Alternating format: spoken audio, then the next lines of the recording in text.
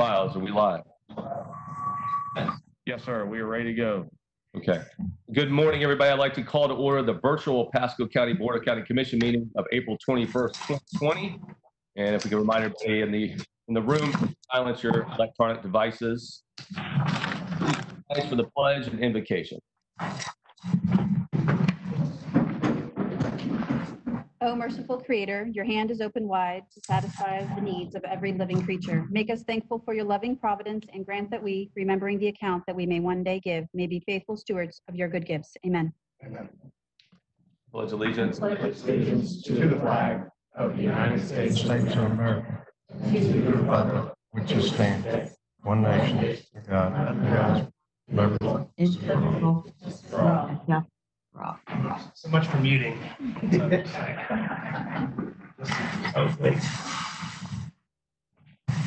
Mr. Snyder, will you actually please do the procedures for today? Be happy to, Mr. Chairman. On March 20th. I'm sorry, what about roll call?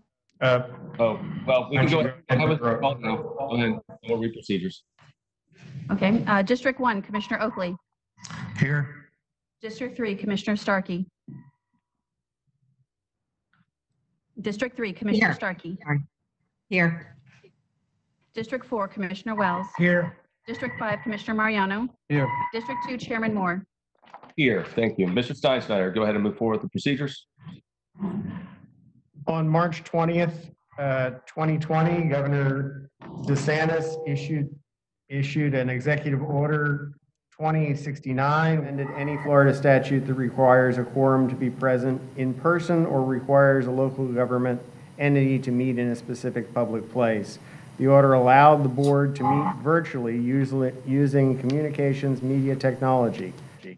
A detailed advertisement was run in the Tampa Bay Times indicating the board's intent to conduct a virtual meeting today. Based on Executive Order number 2091, the governor's stay-at-home order, the conduct of a regular meeting would certainly not be in the spirit or intent of the order. The process was established by the use of technology to proceed in a manner as much like an in-person meeting as possible. The public is afforded an opportunity to make public comments either in writing or the use of communication technology that has been provided. Mr. Biles issued an emergency order on April 8th, 2020, establishing the procedural rules for this meeting. Mr. Goldstein will go over the adoption of the board with the Board of County Commissioners of those rules as a board action in R1 on today's agenda. You're required to take public comment on anything you're going to act upon pursuant to section 286.0114 Florida statute. We have several speakers that have signed up for general public comment, and it will be up to the board whether to entertain this comment of items that are not on today's agenda. I'm available to answer any questions.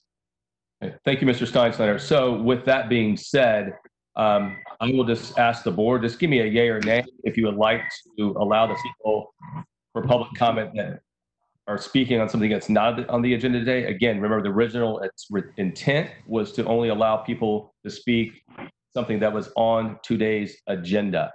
So I'm just going to call your name and say yes or no if you want to allow the other people to speak. Commissioner Oakley, yes or no?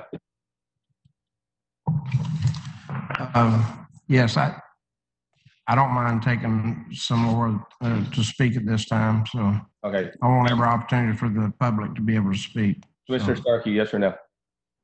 Yes. Okay. Yes. Okay, Commissioner Wells, yes or no? Yes, I'm fine with that. Commissioner Mariano, yes or no? Yes.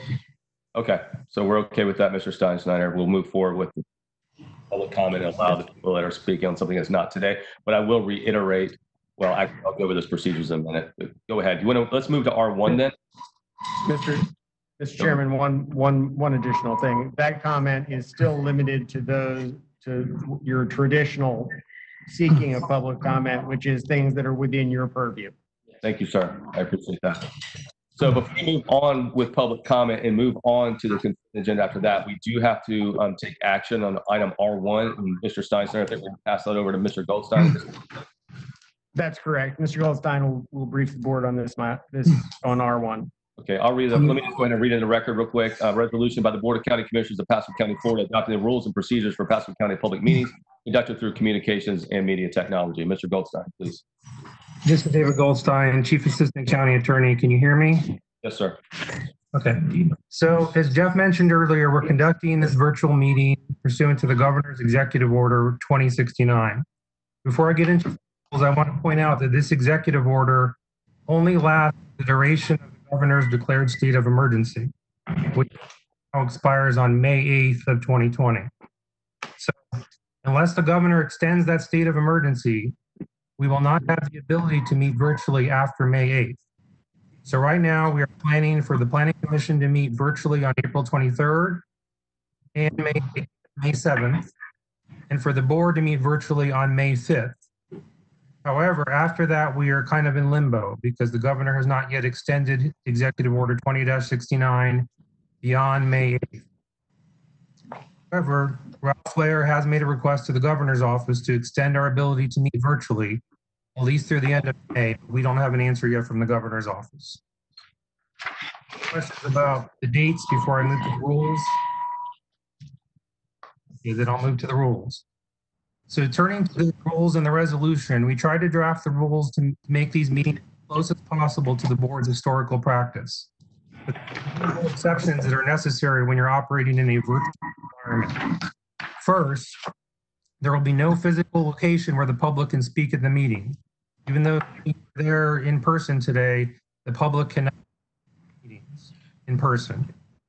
Instead, the public will be able to participate in the meetings by either pre-registering and calling in at a designated time, or by emailing in comments, documents, PowerPoint, or videos prior to the meeting, which may be read out loud or played at the meeting. The standard 3-minute time limit will apply to these forms of participation unless the chair approves additional time in advance of the virtual meeting.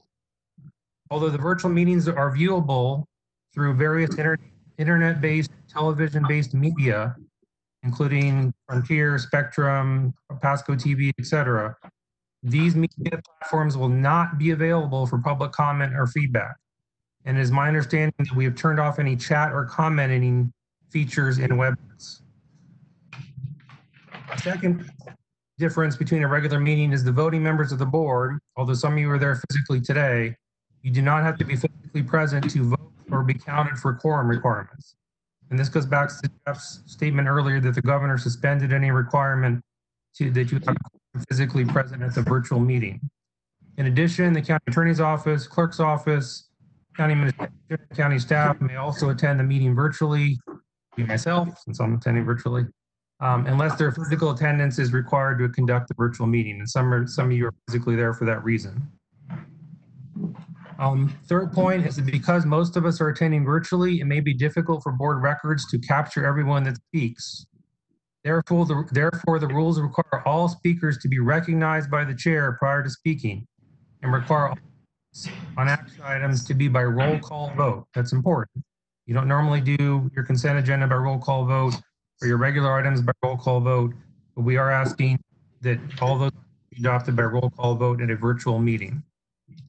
Fourth, in order to ensure that there's adequate resources to conduct a virtual meeting, the location of all virtual meetings will, for those that physically attend, will be at the boardroom in Newport Richey. There will not be any virtual meetings conducted out of the Dade City boardroom.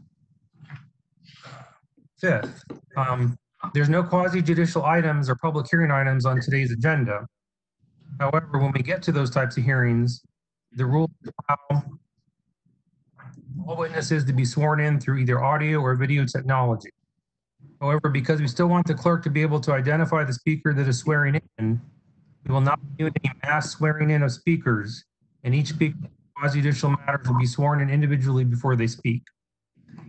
Speaking of quasi-judicial matters, I wanted to point out that not every jurisdiction in Florida is electing to hear quasi-judicial matters virtually.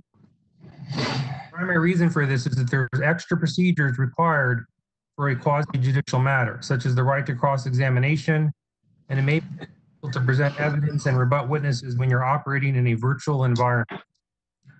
On the other hand, if you have a non-controversial quasi-judicial matter, and an example of that would be a conditional use for alcohol permit, it may you continue that item indefinitely until we can have regular meetings again. The rules have been drafted in a way to try to strike a balance between the land use applicant's desire to proceed with their application and the need to maintain minimum due process protections.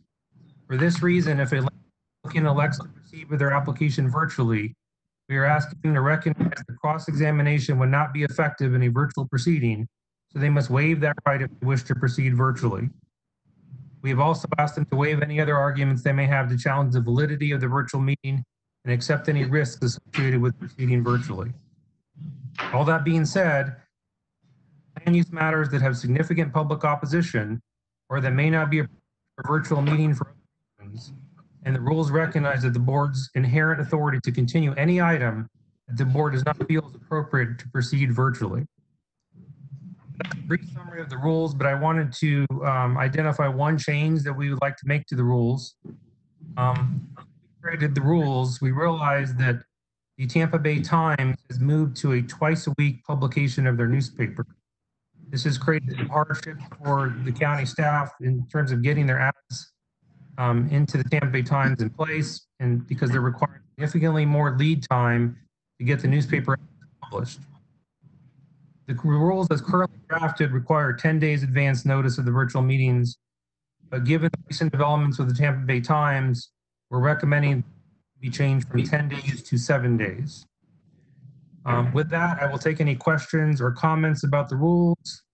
And typically, if any of you have concerns with how the rules address quasi-judicial matters, this would be an opportunity to change those rules. We are operating the county administrator's order, but the board has the power, obviously, to change the rules.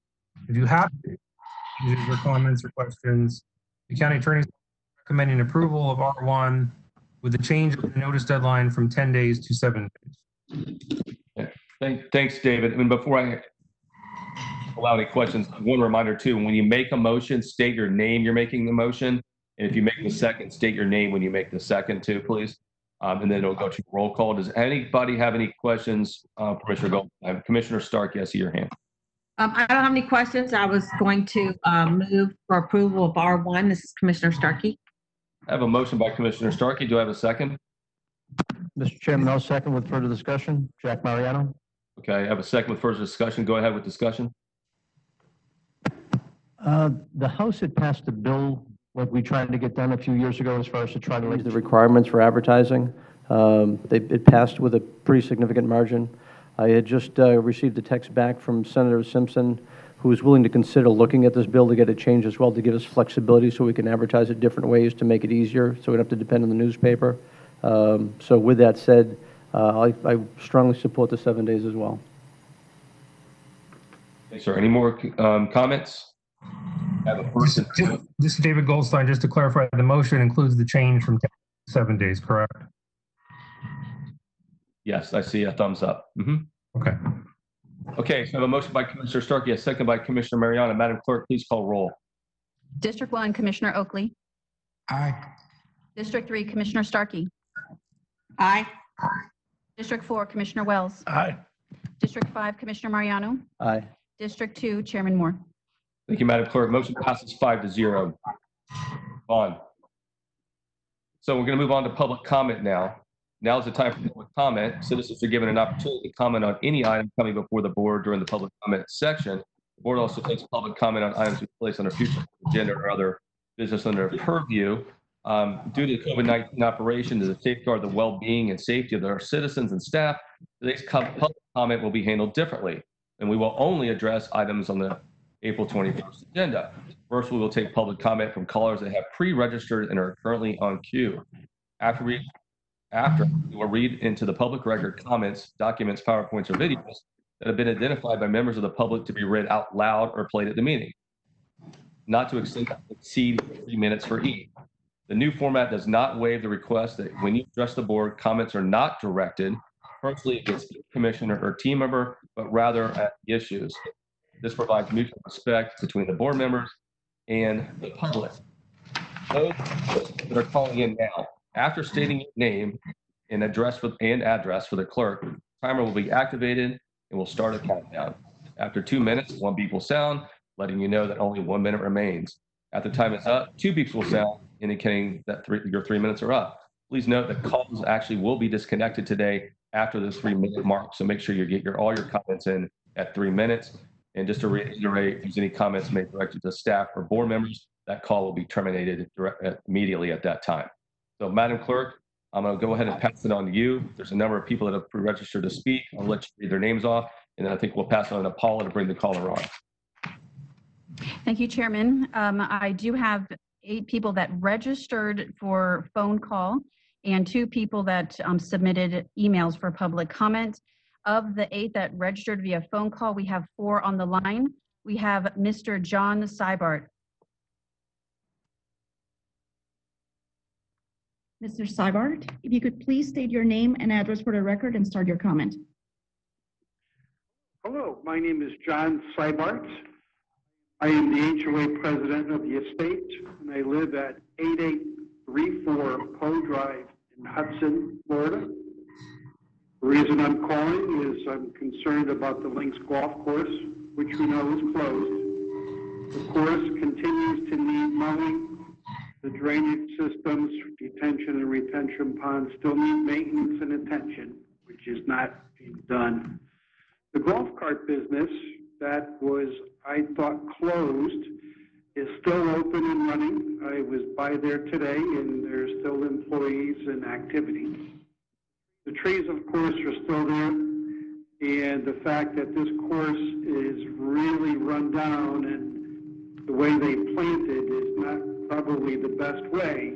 And I may add that those trees were planted in a golf course setting, and it's not a tree farm. It's not zoned for that.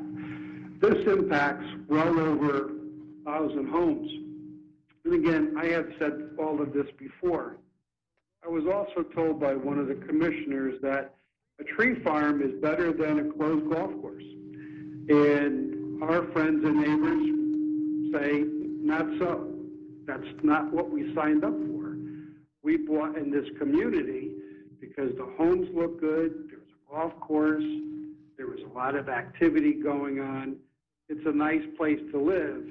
The problem now is not only does the course look horrible, but we're concerned with our property values and the fact now there's a lot of activity with people going through the course.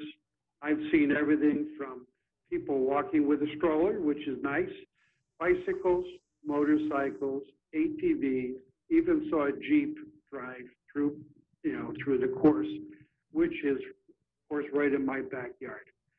What we're looking to do is ask, request, and demand that the commissioners help us. You're our representative.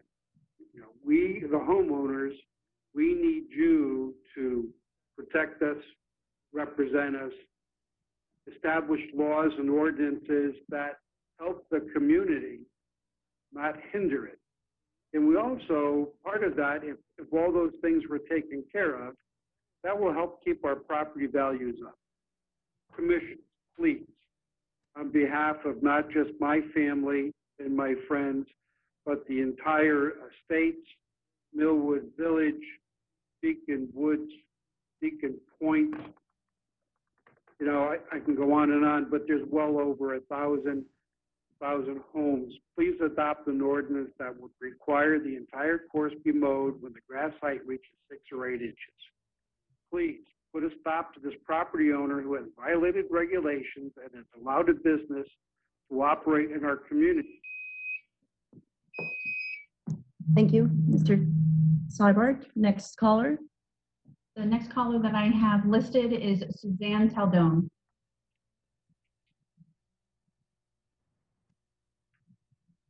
Ms. Taldone, if you could please state your name and address for the record and start your comment. Yes, this is Suzanne Green Taldone, 8751 Cranes Roost Drive, Newport Richey, Florida. The comfort station for the homeless has now opened just south of Ridge Road and US 19 intersection and is physically immediately on US 19. This is a free facility with 2 portable toilets, a hand washing station, and electrical outlets for charging phones for the homeless. The Coalition for the Homeless has established this comfort station and are now looking to extend the services provided and extend the hours. There are significant health problems, business concerns, and community relation concerns with this new program from the Coalition. Health concerns? Hepatitis A is still a major concern to Pasco County, and as reported at previous BOCC meetings, the highest concentration of these new cases was coming from 52 and Ridge Road. Human feces is a significant transfer agent. Poorly washed people, as well as hands, spread this disease. Why are we promoting an additional way to spread this deadly disease? The coronavirus are very serious problems also. Are the toilets cleaned after every use? Appropriate distancing maintained between people when charging the phone or waiting to be next in line? Business concerns. The homeless have been accosting business patrons at US 19 and 52 for years.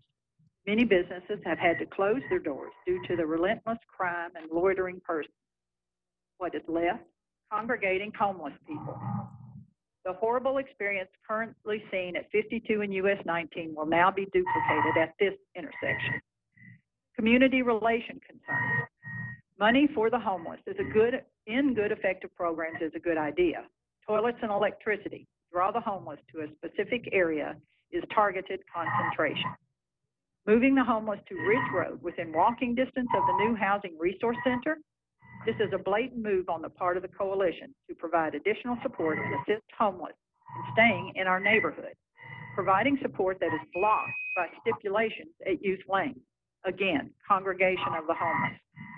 The Southgate Plaza Big Lots area was cleared of their homeless, and large, beautiful palm trees were planted on US 19. What are we getting? Porta potties and lines of homeless people on US 19. Is this putting our best foot forward to influence how others should think of us? This station should be in a non-business area. East Pasco is in dire need of homeless assistance. This station should be moved to a rural location in East Pasco. Commissioners, immediately move this comfort station, please. Thank you. Thank you. Next caller. Chairman, we had a caller that was in the queue that hung up, so I'll go to our final caller that is in the queue, who is Mr. Ken Dabbs.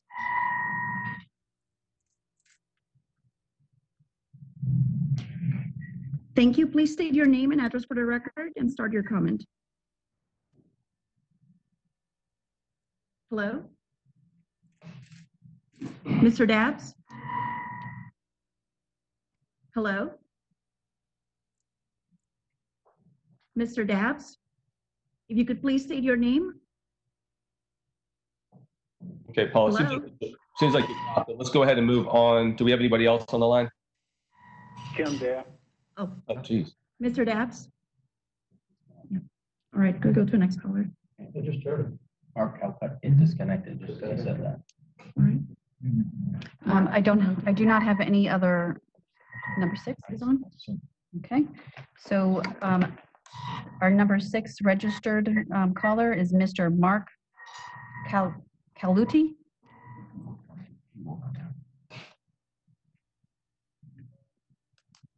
Mr. Caluti, if you could please state your name and address for the record and start your comment.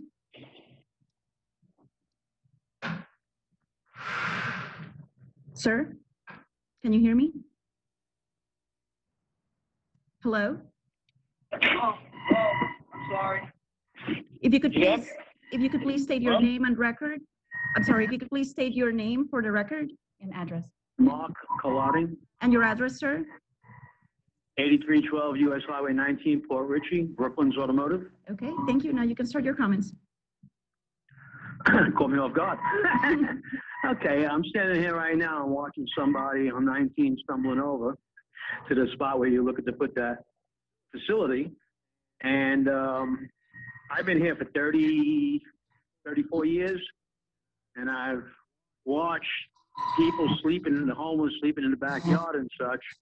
and they rob from businesses every once in a while. And again, I think it would really evaluate Port Richey, the city of Port Richey, for just being out there in 19. It also probably could discourage customers from coming in because they don't want to be around such an environment. Not that there's anything wrong with these people. I understand we're all sick, okay, but it sort of like puts a bad taste in people's mouths, especially the elderly and such. They have fears and such. So, again, and it evaluates the properties and everything else. So I don't, I just feel like there could be a better spot. And there's homeless here now sleeping. This could turn into, where maybe there's 3 people out there, but, they'll probably be sleeping in the backyard wherever they could find a little bit of trees, and enhance that by double and triple the amount. I do get break-ins every once in a while. I don't report them because I just fix the door and I call, and I accept that's the way it is. But to enhance it to make it any worse, I think would be silly.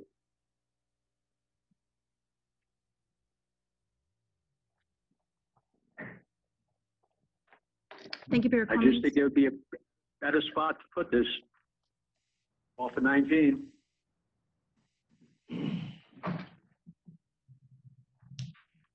Are we good?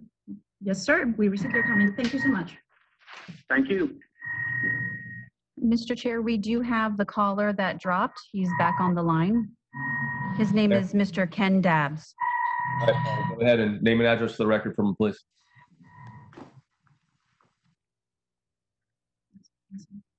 Oh, he hung up again. He hung up again. Yeah, hung up. Mr. Chair, he hung up again.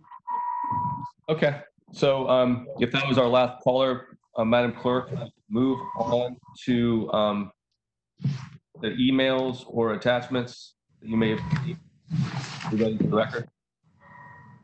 Yes, sir. Our first email for public comment is from a Mr. Alan Ross. Address is 10221 Hilltop Drive, Newport Richey, Florida 34654. Regarding the CBRS Maritime Master Plan for Coastal Pasco County. To start, we would have to have certain offshore areas designated as a dredge material disposal site. We have already done this at Dern Key. Once designated as a spoil disposal site, you conduct dredge projects, placing spoils at designated locations, and you now have a spoil island. Then you can change spoil island to barrier island. Dern Key is the precedence here. It was a spoil island before it became Dern Key Island. Dern Key. Ask the county commissioners regarding open Dern Key as a dredge spoil disposal site. Designate shoaling on the southwest, north, and northeast side of Green Key, Robert K. Reese Memorial Park, 200 feet seaward at the MLLW level as a spoil disposal site. Have the area 1.2 nautical miles offshore from Port Richey Channel North to Water Bayou Leisure Beach Canal as a dredge spoil disposal site. Have Hudson Beach from the boat launch channel east to the next channel designated as a dredge spoil disposal site. Have the area from Sea Pines Channel 1.2 nautical miles offshore north to Sunwest Canal designated as dredge spoil disposal site. Have the area 1.2 nautical miles offshore from the Southwest Canal north for 1 nautical mile towards Africa designated as a dredge disposal site. Once this has been done, please adopt the Maritime Master Plan attached as Pasco County's Coastal Waterways Improvement Plan. Attached to the email is the Maritime Master Plan, creating a maritime sanctuary and aquatic preserve for coastal Pasco County.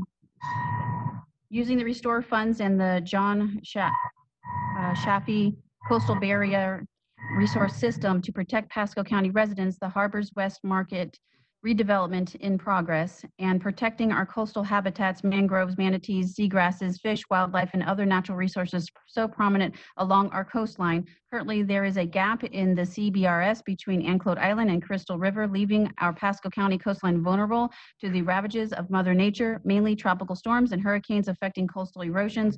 flooding, destruction of homesteads and businesses throughout our county.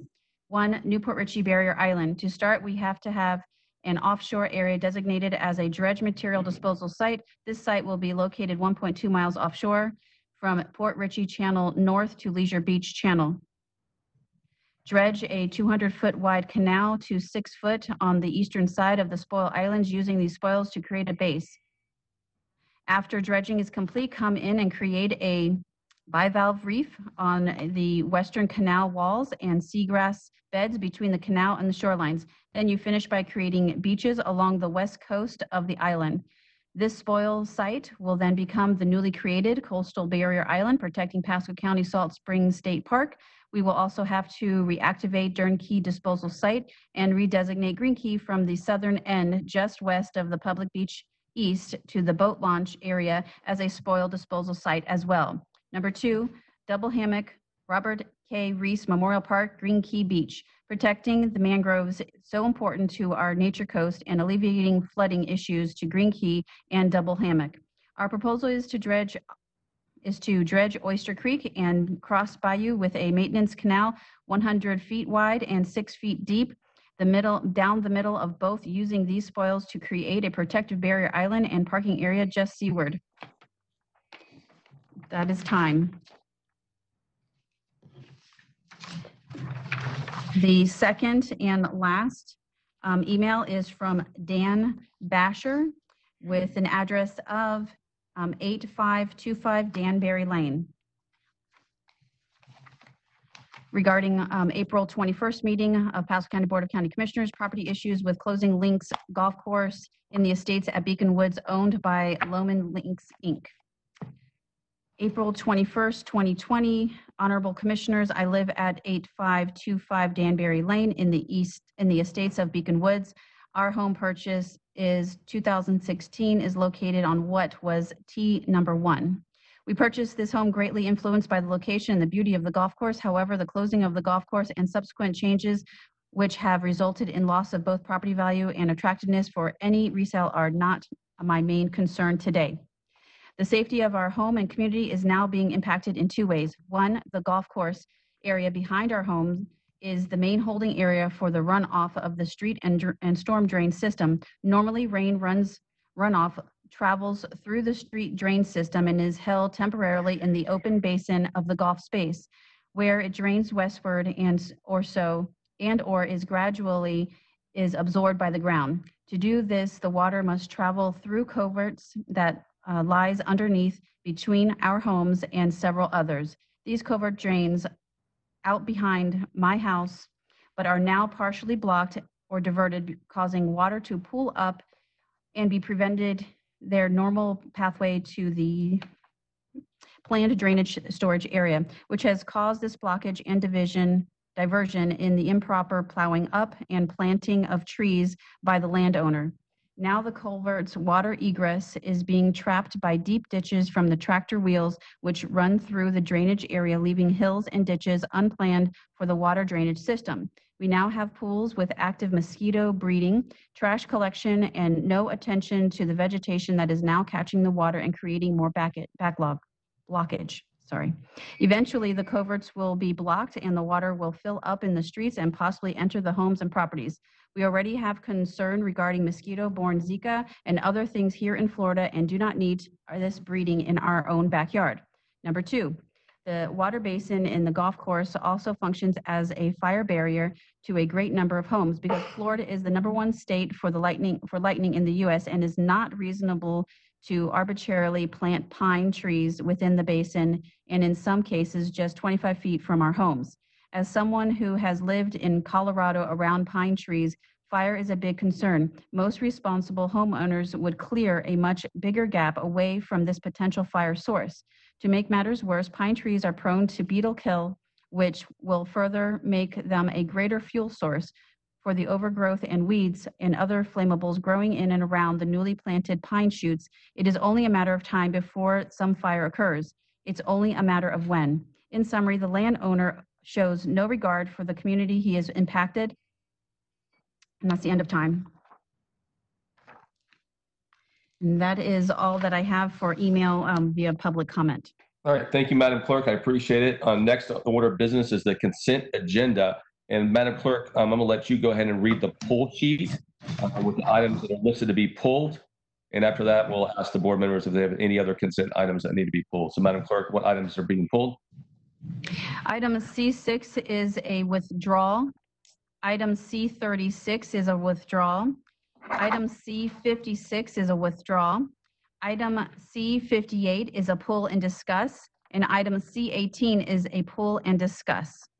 For item C58, Commissioner Mariano would like to pull and discuss. Okay, before we pull those, Commissioners, any other items you'd like to pull?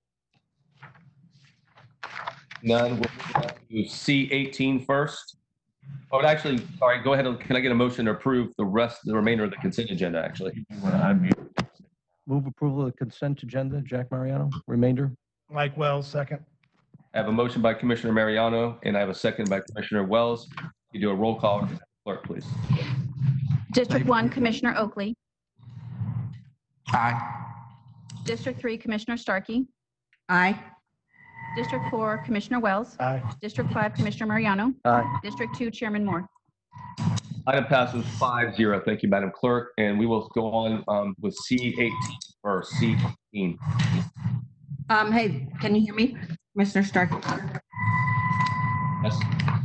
I'm trying to find my notes that I put on here, but on the demolition, I wondered if Lean, sorry, my eye is watering up. I wondered if, sometimes when we demolish a property, and I go back to Leisure Lane because I drive through there all the time. Sometimes when we demolish a structure, it becomes a dumping ground, and the county ends up usually being the one cleaning it up. Can the cost for cleanup be added to that on that lien? And can the properties automatically be required to file with the sheriff for no trespassing, no dumping, and no loitering? Okay, so go ahead, and who wants to answer that? Mr. Steinsnyder, is that a question for you? Yeah, Mr. Chairman, be happy to answer that.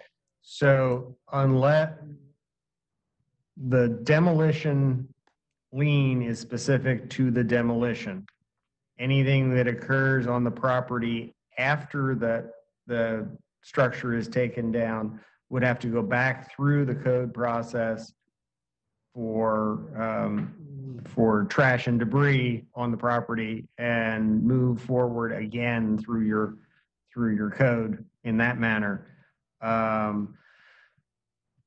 Is that policy or is that law? Because I think law. that's inefficient. That's law. I mean, that your demolition ordinance applies to the demolition. That's all you can lien for at that time. So then you would have, if it is in violation of another ordinance, you'd then have to go through the process for that other violation. And do you think there's a way to fix that so we don't have to, that we could get it all done within one, or does it have to stay separate like that? We can look at that, but I believe you're going to end up having it separate. Now, the remainder of your question was, I got the trash and debris. What was the last section of your question? It was having them be required to get with the sheriff's department so that they can't have trespassing or dumping. They have to have that sign up before the sheriff can evict someone from living on a property. And that's part of what we had going on here in Leisure Lane. So I'm just wondering if it can be part of that ordinance that we require it to be, have a notice, no dumping, no trespassing. Under your current ordinances, no.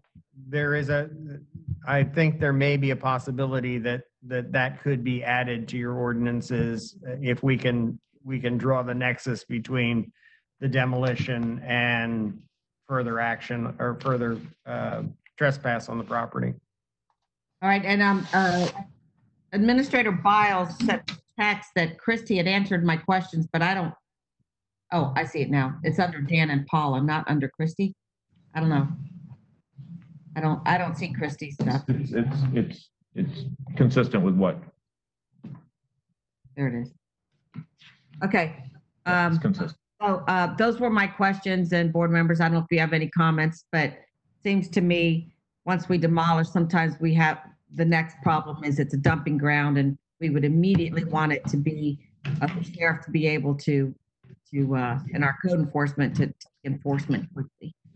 Okay, any other comments to this item? That's C18. Any other comments to this item? Mr. Chairman, Jack Mariano with a comment. Commissioner Mariano. Commissioner Starkey, you bring up some great points, and 2 of these homes are on Leisure Lane.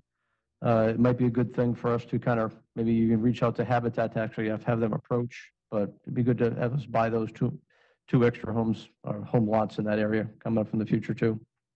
Well, I think they're low on funds, so that's a problem we'll need to address at a board meeting. Maybe we talk about it, commissioner items.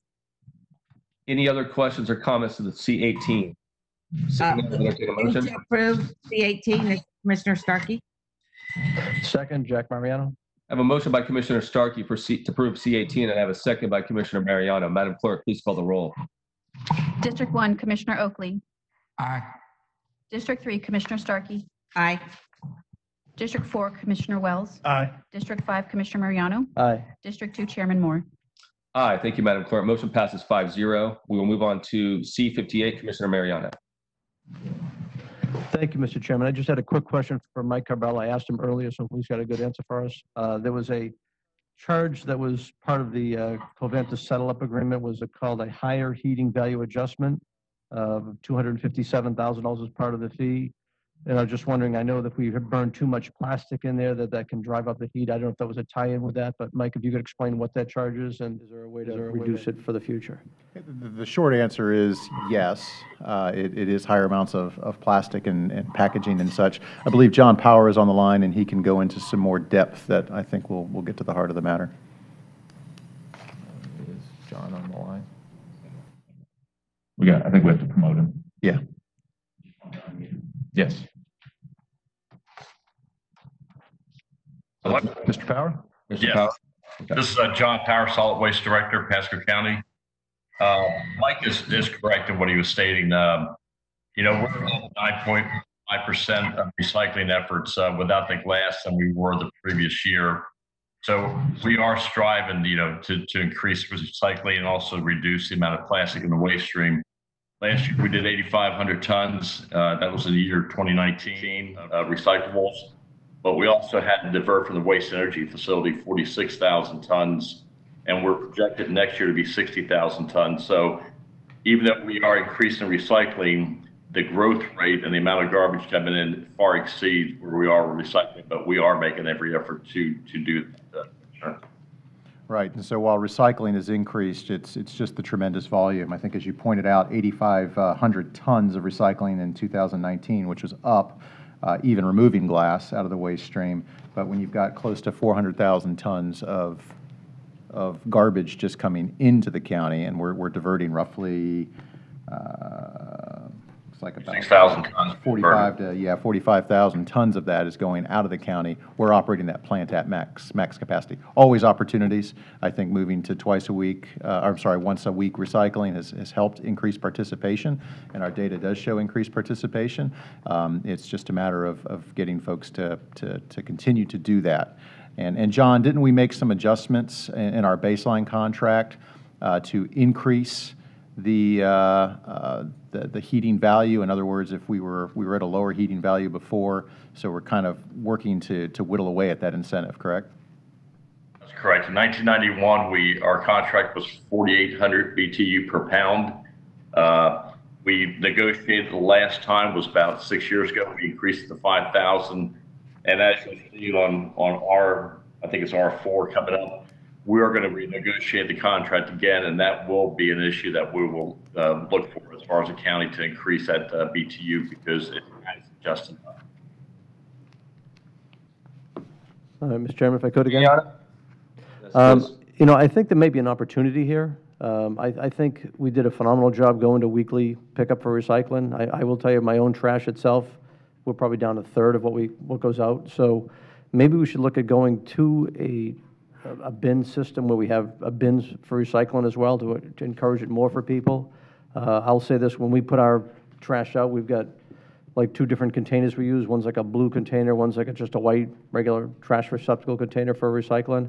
I think if we take a more intense approach of having one container for your regular trash and the other for the bins, it may draw more attention. I will tell you, in my neighborhood, I think there's less than 30% of the people that recycle.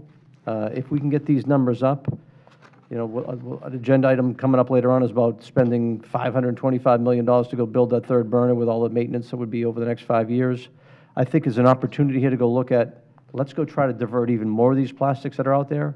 It'll help us with the number of quantity that comes in, plus the return burn rate. This $257,000, if you could put that into funding part of the bins that would be needed for the public, maybe that's a good way to go, and let's get the haulers to the table again. But I think there's a huge opportunity here that we need to take a shot at. With that, I'll move approval of the agenda item C58. A motion by Commissioner Mariano. I need a second. Second, this is Commissioner Starkey. And a second by Commissioner Starkey. Madam Clerk, please call the roll. District 1, Oakley. Aye. District 3, Commissioner Starkey. Aye. District 4, Commissioner Wells. Aye. District 5, Commissioner Mariano. Aye. District 2, Chairman Moore. Aye. Thank you, Madam Clerk. Motion passes 5-0. Moving on, we do have a time certain at 11:05. It'll be R3. So I will, team, can we get through R2? Next thing. Mr. Chairman, I have Louis Garlisi who will present R2. If we run over, it won't be very long. Okay, please proceed. R2 is a memorandum resolution of necessity for Overpass Road. As the board is aware, this is the first step that we need to take before we can enter into condemnation. And with that, I'll turn it over to Louis. Yes, good morning, everyone. This is Louis Garlisi with the Pasco County Attorney's Office in Newport Richey. We also have online Todd Lane, the consultant engineer from WSP USA in Tampa. We are here to recommend the approval of the resolution of necessity to acquire certain real properties that are necessary for the construction of the Overpass Road and I-75 interchange project. The project itself lies just to the north of Wesley Chapel, and we do have a PowerPoint. Hopefully everybody can see. If we could get to slide 2. Yes. The limits of this project, as shown here, this is a computer-generated aerial.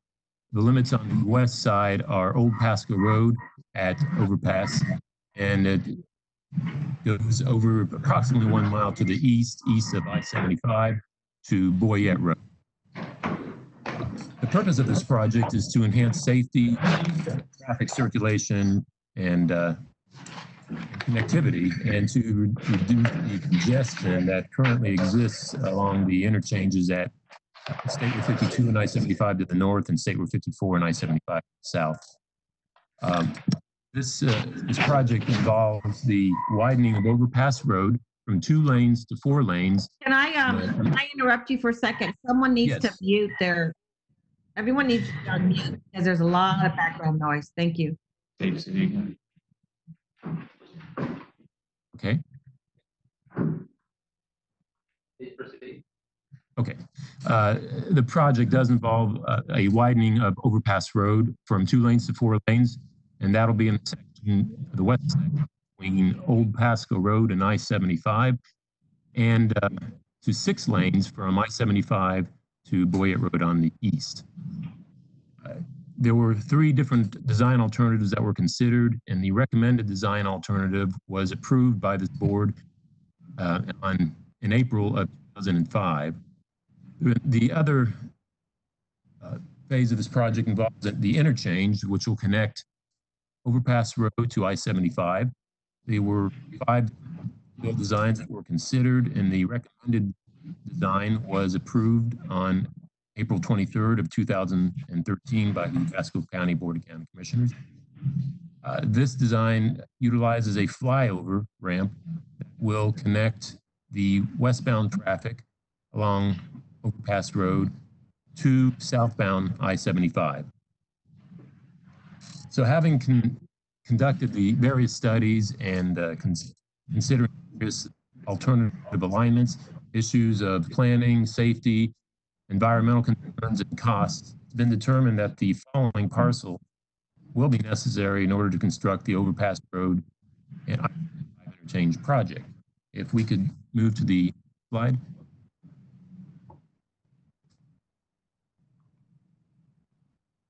Okay, the next slide, if we can bring that up, should show parcel 116. Okay, well, we'll start with this one. That's fine. This is 115, actually. And there we go. Okay. 116. This is the westernmost property. It's at the intersection, the northeast intersection of Old Pasco Road and Overpass Road. This is parcel 116 A, B, and C. Parts A, B, and C combined for a total of 3.392 acres from approximately 38-acre parent tract. And this does show the limited access taking along the north side of Overpass Road. And this is a total of 3.392 acres. The next, bring that up. This is parcel 115, just east of 116 and abutting the west side of Interstate 75. This shows parts A, B, and D. Total acreage required would be 9.012 acres from approximately 27.4 acre parent tract. And this slide does show the limited access taking on the north side of Overpass Road, as well as a pond that you in kind of a bluish color on the north side. And hence the taking is a little bit larger on this particular property. And finally, on the east side of I-75, this will be parcel 117, parts A, B, and C, again showing the limited access taken on the north side of Overpass Road. The total required from this 112.5 acre parcel would be 6.229 acres. So these are the properties that have been determined to be necessary for construction of the Interstate 75 and Overpass Road interchange project. And we are recommending approval of the resolution of necessity for this purpose. And if anybody has any questions, we'll be happy to try to answer. All right, thank you. Anybody have any questions? Questions from the board at this time? Commissioner Starkey? Please go ahead. I'm on the map here and I see you've got Wesley Chapel District Park on the right-hand side. And on the left-hand side, you have a big school complex. Can you tell me what the plan is for cyclists and pedestrians to be able to get from one side to the other? Okay, I may have to refer that question to our engineer if Mr. Lane is available. Yep, I'm here. Can everyone hear me? Yes. Yes. Okay, so we didn't include a typical section on this, but on that north side of Overpass Road, there's a 12-foot multi-use path or a 10-foot multi-use path. You can see the annotation on the north side of the graphic there, right underneath the graphical scale, and then a 5-foot sidewalk on the south side. And how does it get under 75? I'm trying to figure that out. It goes across I-75 on the bridge. Both go across on the bridge. Okay, and it's separated from the regular traffic? Yes. Yes, And there's then, also a provision. There's also a provision for a 5-foot bicycle lane on the facility. Okay, so a 12-foot path and a 5-foot. Great. So that was cheaper than going underneath, huh? Like we did Yes. up at 52. Okay. Excellent. That was my only question. Any other questions? Mr. Chairman, Jeff Steinsnyder. Florida law requires that the governing body make its own determination regarding necessity prior to enacting the resolution that's proposed, declaring necessity for acquiring the property through eminent domain. In making the determination, the board must consider safety factors, cost factors, long-range planning issues, alternate alignments, and environmental considerations.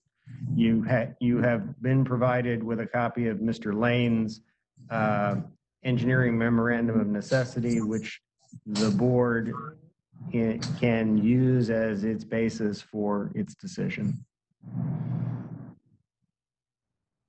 Okay. Okay.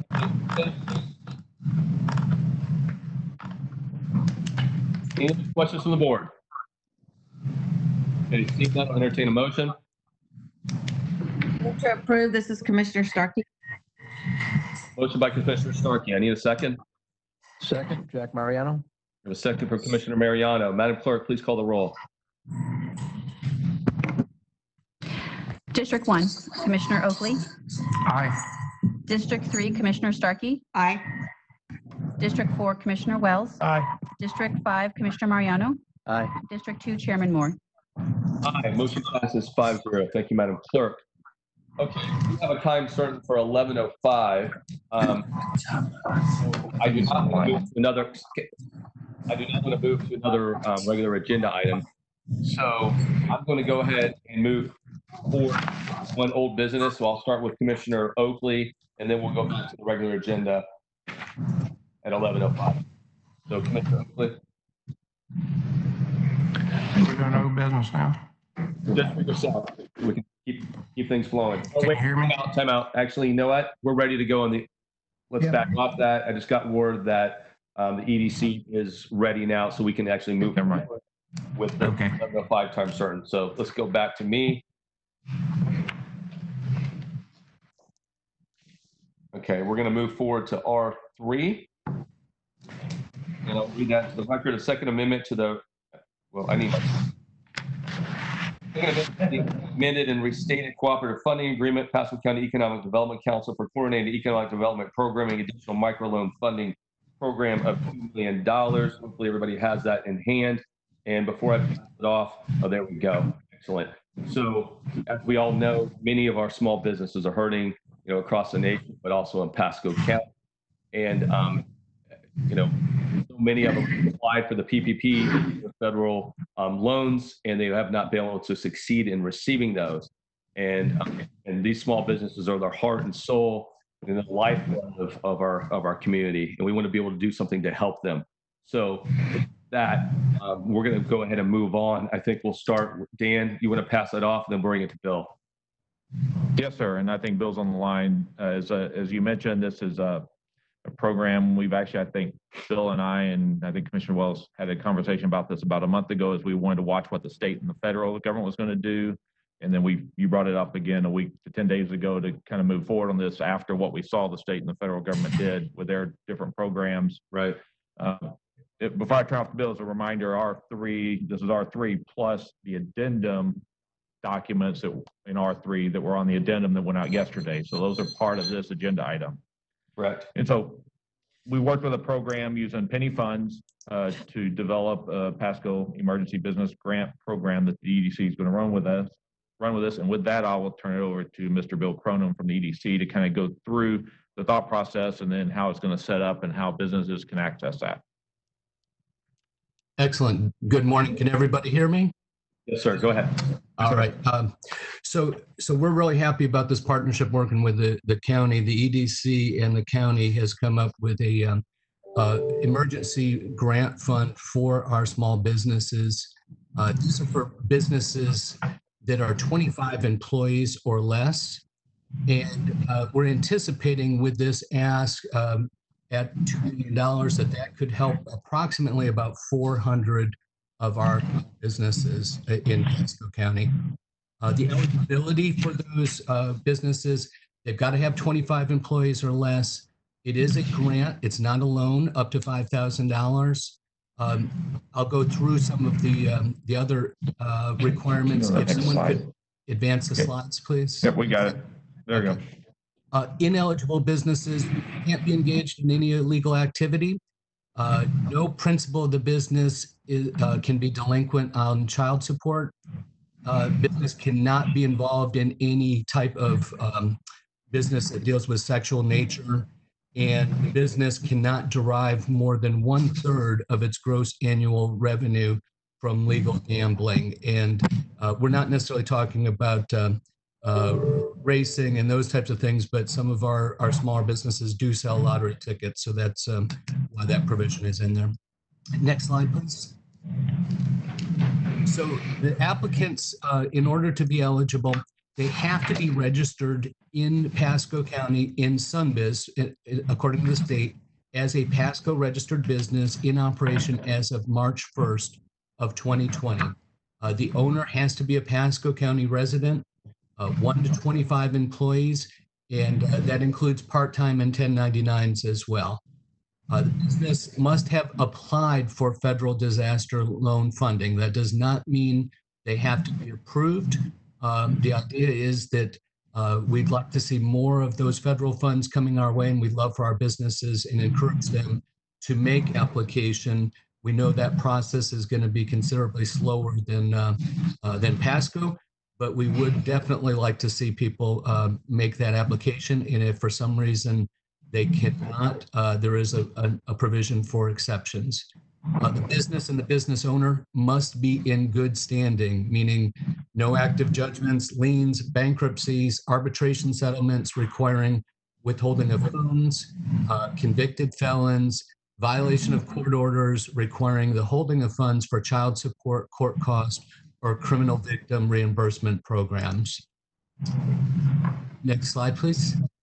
The eligible grant uses. So it is a grant, meaning you don't pay it back. However, the funds can only be used for eligible expenses that we've included here, and that's rent, mortgage, utilities, and payroll. And they have to be used to cover that period between March, April, May, or June of this year. You will have to provide proof of expenditures during the compliance period, which is 6 months after the award of the grant.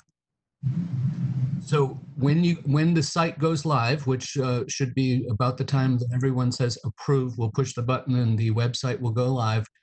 The application requirements and things to have on hand to make this as smooth a process as possible is your state of Florida business registration, and that can be found on Sunbiz. Your Pasco County business tax receipt, a copy of your driver's license or your state ID showing your residency, a proof of federal disaster loan funding, and a full employee list as of March 1st of 2020. Our website will allow the user to do this even using a smartphone, and they can snap pictures of these documents to upload as well. But I would urge everyone to make sure they have their documents in hand before they apply. Hey, Bill, let me jump in real quick, just back up for you, just to correct one statement. Sure. If you do not have to have received federal grant funding, you have to show that you applied for that funding. That's correct. Okay. That's absolutely correct. And like I said, if you have not applied, there is a space for exceptions that will be considered. So it's an online basis. It is first come, first served. Our system will allow for down to the nanosecond of determining when your application comes in. When that website goes live, we're asking to fund this fund initially with $2 million. And once those funds are exhausted, we'll quit taking applications. So it will go fairly quick, and I would encourage people to have all their documentation ready to go. The compliance, in addition to providing the receipts over the next 6 months showing that you've spent the funds on those 4 categories, you also have to take a 2-hour free refocus workshop, and that's a virtual workshop that we offer through Co-Starters and Smart Start to help businesses refocus, to be able to help provide some assistance for resiliency for future. And it's free. It'll be offered several times a month virtually, and we'll keep records of anyone who takes that. Please advance the slides. Again. One more, sorry. Okay, I'll breeze through some of these Q&As because we covered some of it already. But if you have multiple businesses, there's a cap. You can have 2 eligible businesses that apply, but they have to be distinctively different businesses. We're not looking for the companies that have multiple LLCs all in the same mailing address with only 1 employee covering all those LLCs. So these are for distinctively different businesses up to 2. And as far as if you arrow down to the next slide, I think I've covered the others there. If your business is ineligible to receive funds from the CARES Act or from any of the federal funding, please indicate in the exception block, and that will be taken into consideration. We will be meeting several times a day with the review committees as these grants come in to make this as smooth as possible.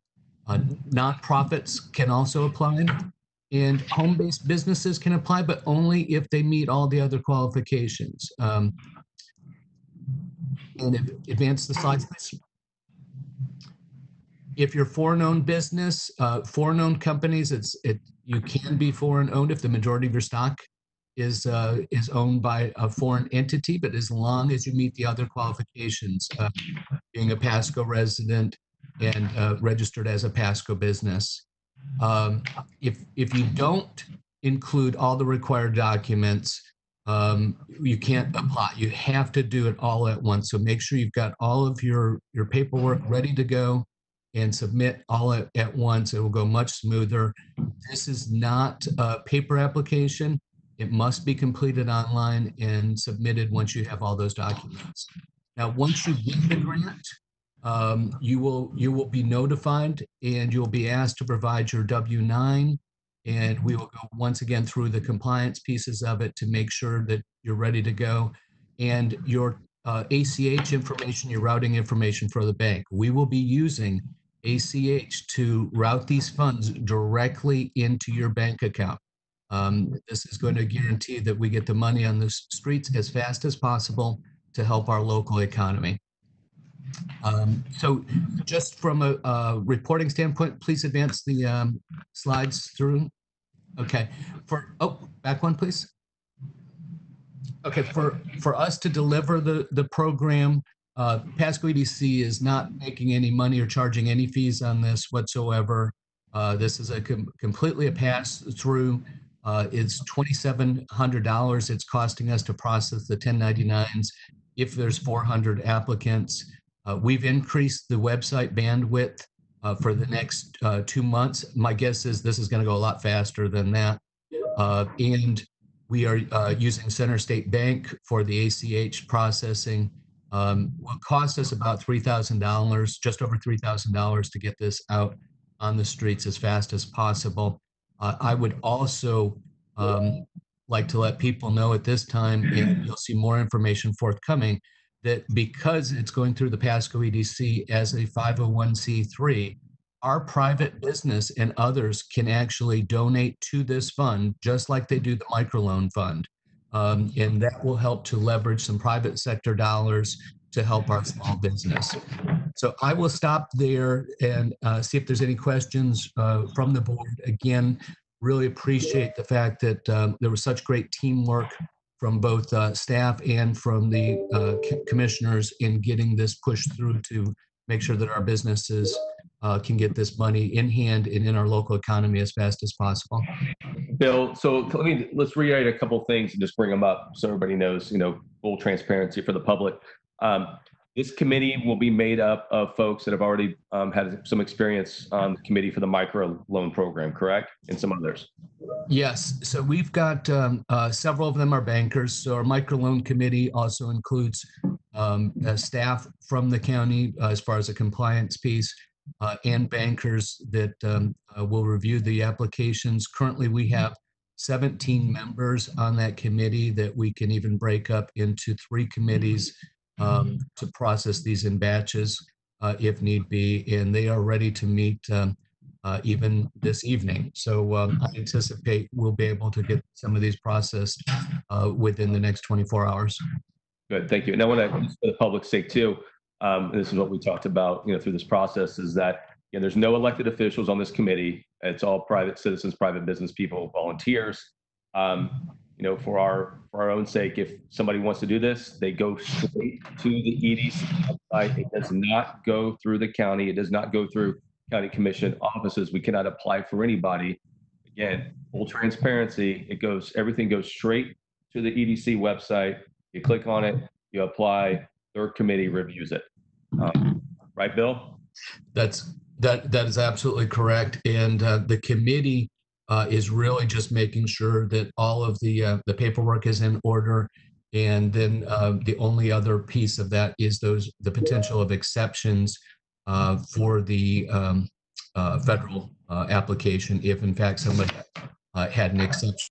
Okay, I know there's a lot of people watching today, so again, the rest of it is really going to go very quickly, first come, first served, and I can't stress that enough.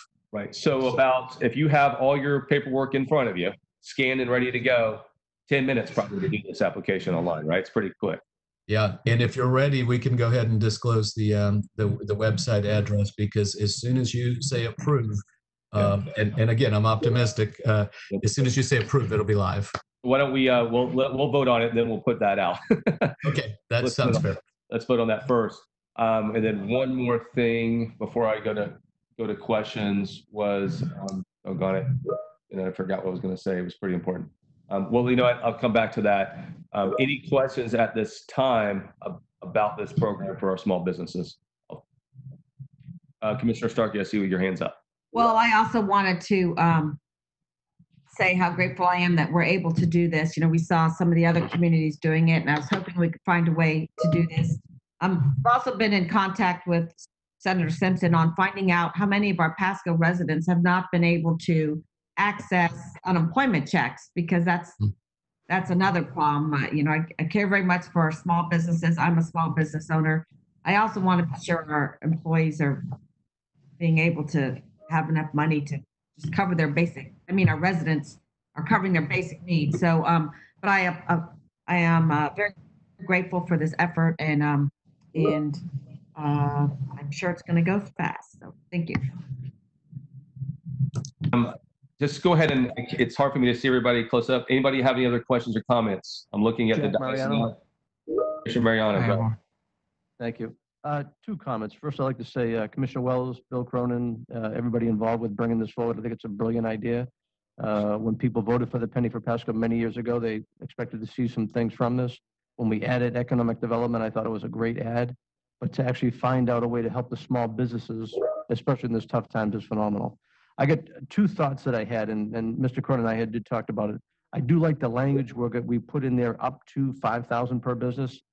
I mean, if we get overloaded, I want to keep the flexibility in there that, you know, let's say you want to make this up to like 800 companies you're going to help because you have like so many more, to really keep that flexibility before you just cut it off at the 4. The other thought that I had, and we can go back for a discussion on that, is if you've got a federal government program that everybody's applied for, that's great. But you may have some people that, because the federal money ran out so quick, they didn't bother applying. I would hate to preclude them from being able to apply anyway.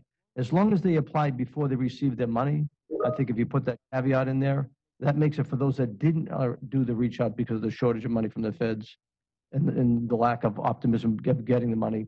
I think we should kind of give them that flexibility. I'd like to have a discussion about those thoughts. Thanks. Okay, so Commissioner Mariano, I think you're saying, you know, one of the things when we were having the discussions of this was that $5,000 is great, but you know, we wanted to have an impact for these companies. I'll let Bill jump in or whoever else wants to jump in, but we want to have an impact for these companies. Unfortunately, you know, 500,000 might help a little bit, but you know, you don't see too many leases for that amount of money, and payroll is a little bit higher than that. But Bill, why don't you jump in a little bit more and explain the reasoning and the rationale in that? Yeah, so there's two big variables that when you look at these type of grants, and one is company size, and one is the dollar amount, of course. And company size at 25 or less, we felt covered our small businesses and didn't get us into larger businesses that probably had the wherewithal be able to handle some of these costs on their own. The size, though, at $5,000, and to Commissioner Moore's point, is correct. You do need to be able to make sure it makes an impact. And with $5,000, you can actually cover potentially a rent payment or mortgage payment, or at least something that the landlord would be willing to take. If we did have an overwhelming response of thousands and thousands and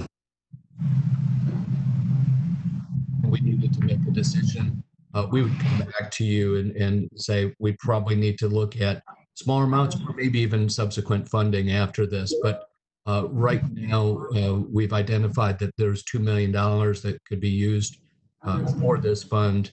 So that's how that math came into place. And then second, to your second point on the exceptions, and that's the reason why we do have that field for exceptions. If somebody couldn't apply, and there was quite a few companies here in Pasco and other places that for whatever reason got caught into some type of endless loop with their bankers and were not able to submit application by the time the funds ran out.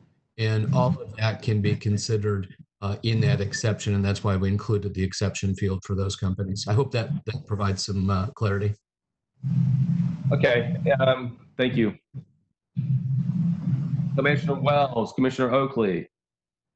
Yes, sir. If I could, a couple things. And Bill Cronin, thank you for the collaboration I know you've had with Dan and our team and for everything you've done. And if you don't mind, Bill, I'd just like you to maybe update the board. I know back on April 10th, you know, in collaboration with Mr. Biles, you guys did the text message to every resident in Pasco County. Maybe you can elaborate on that, on exactly how many hits you got. I know we've got 5 employees, I believe, helping you to walk people through application process. If you can just update them on that, and maybe also tell the commissioners about what, you know, collaboration you have with Fasano and what he's doing with the PTRs. Sure. Real sure. quick. Yeah. So, and I'll go back. March 17th, we started working virtually and preparing, knowing that communication was going to be the lifeline for our small businesses, and a lot of confusion, a lot of uncertainty. So the first thing we did was we reached out to all of our manufacturers, tried to understand the status of whether or not they were going to have to furlough or close, or if they had supply chain issues, and even started looking at their capacity and capability to see if, in fact, they could manufacture alternate goods like PPE. Then our next approach was to contact all of our targeted businesses in Pasco County.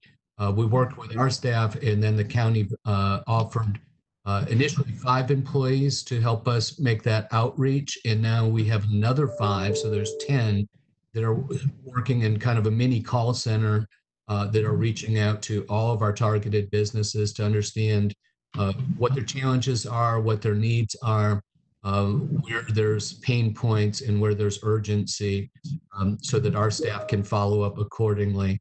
And then for businesses just in general across the boards, we did a reverse 911 push. Emergency management worked with us to get that message out, directing small businesses to our website so that they could self-serve a lot of this information that still today is very easy to navigate and easy for companies to understand what assistance is available to them.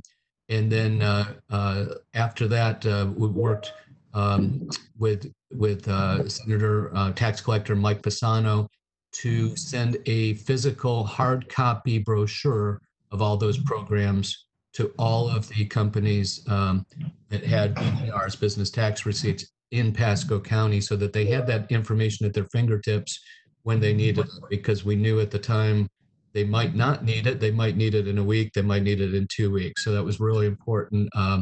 There's a lot of partnership going on here.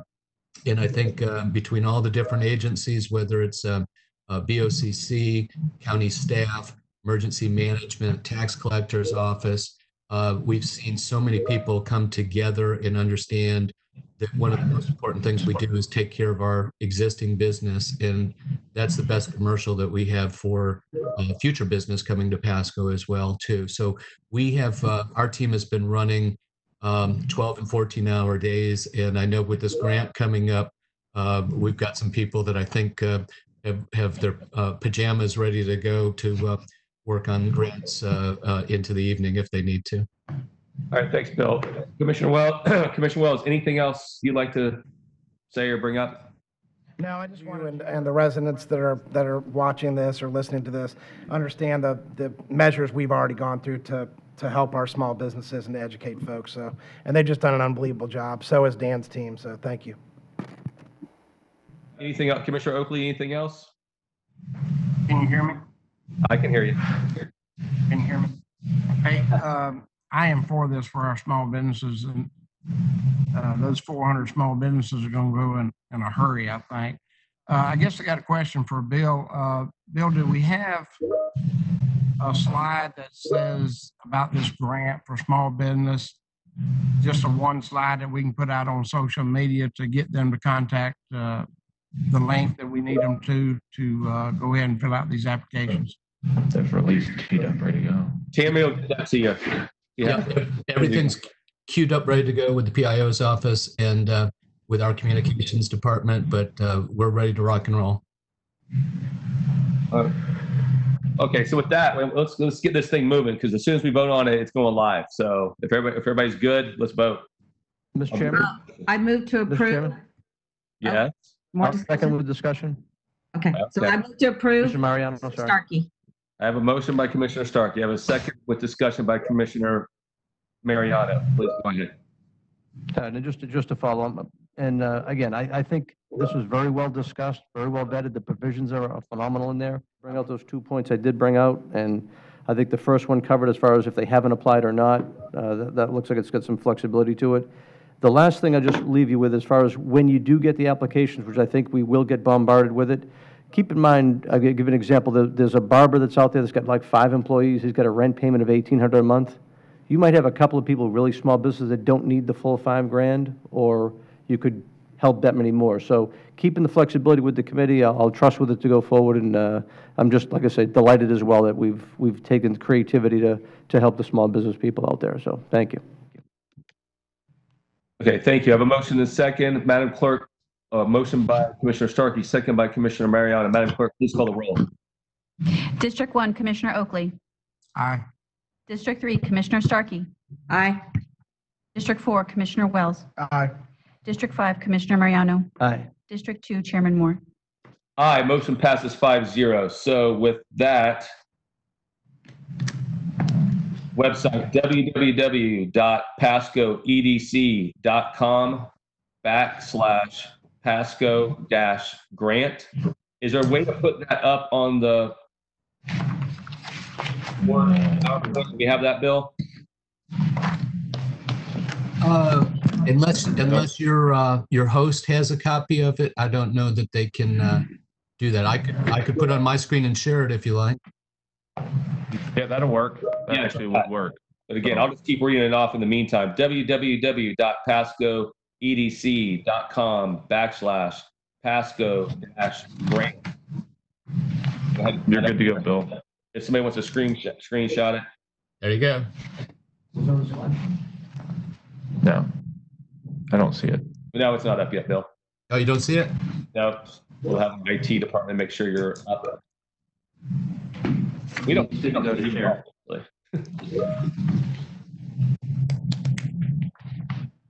So, in the here's what I can do. Put it back, camera back on me for a second.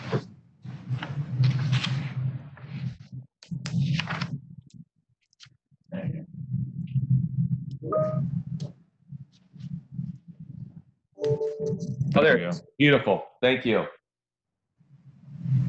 Give that a second for people to screenshot it. Leave it up for a minute.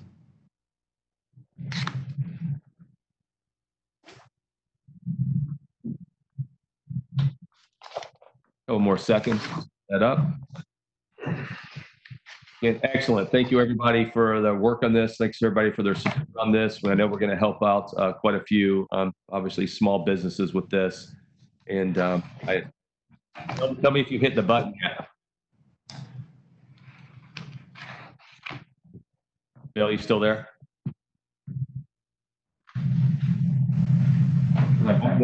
Bill Cronin. Can you hear me? Yes, I can now. Okay. It's live, I take it now, right? Yep.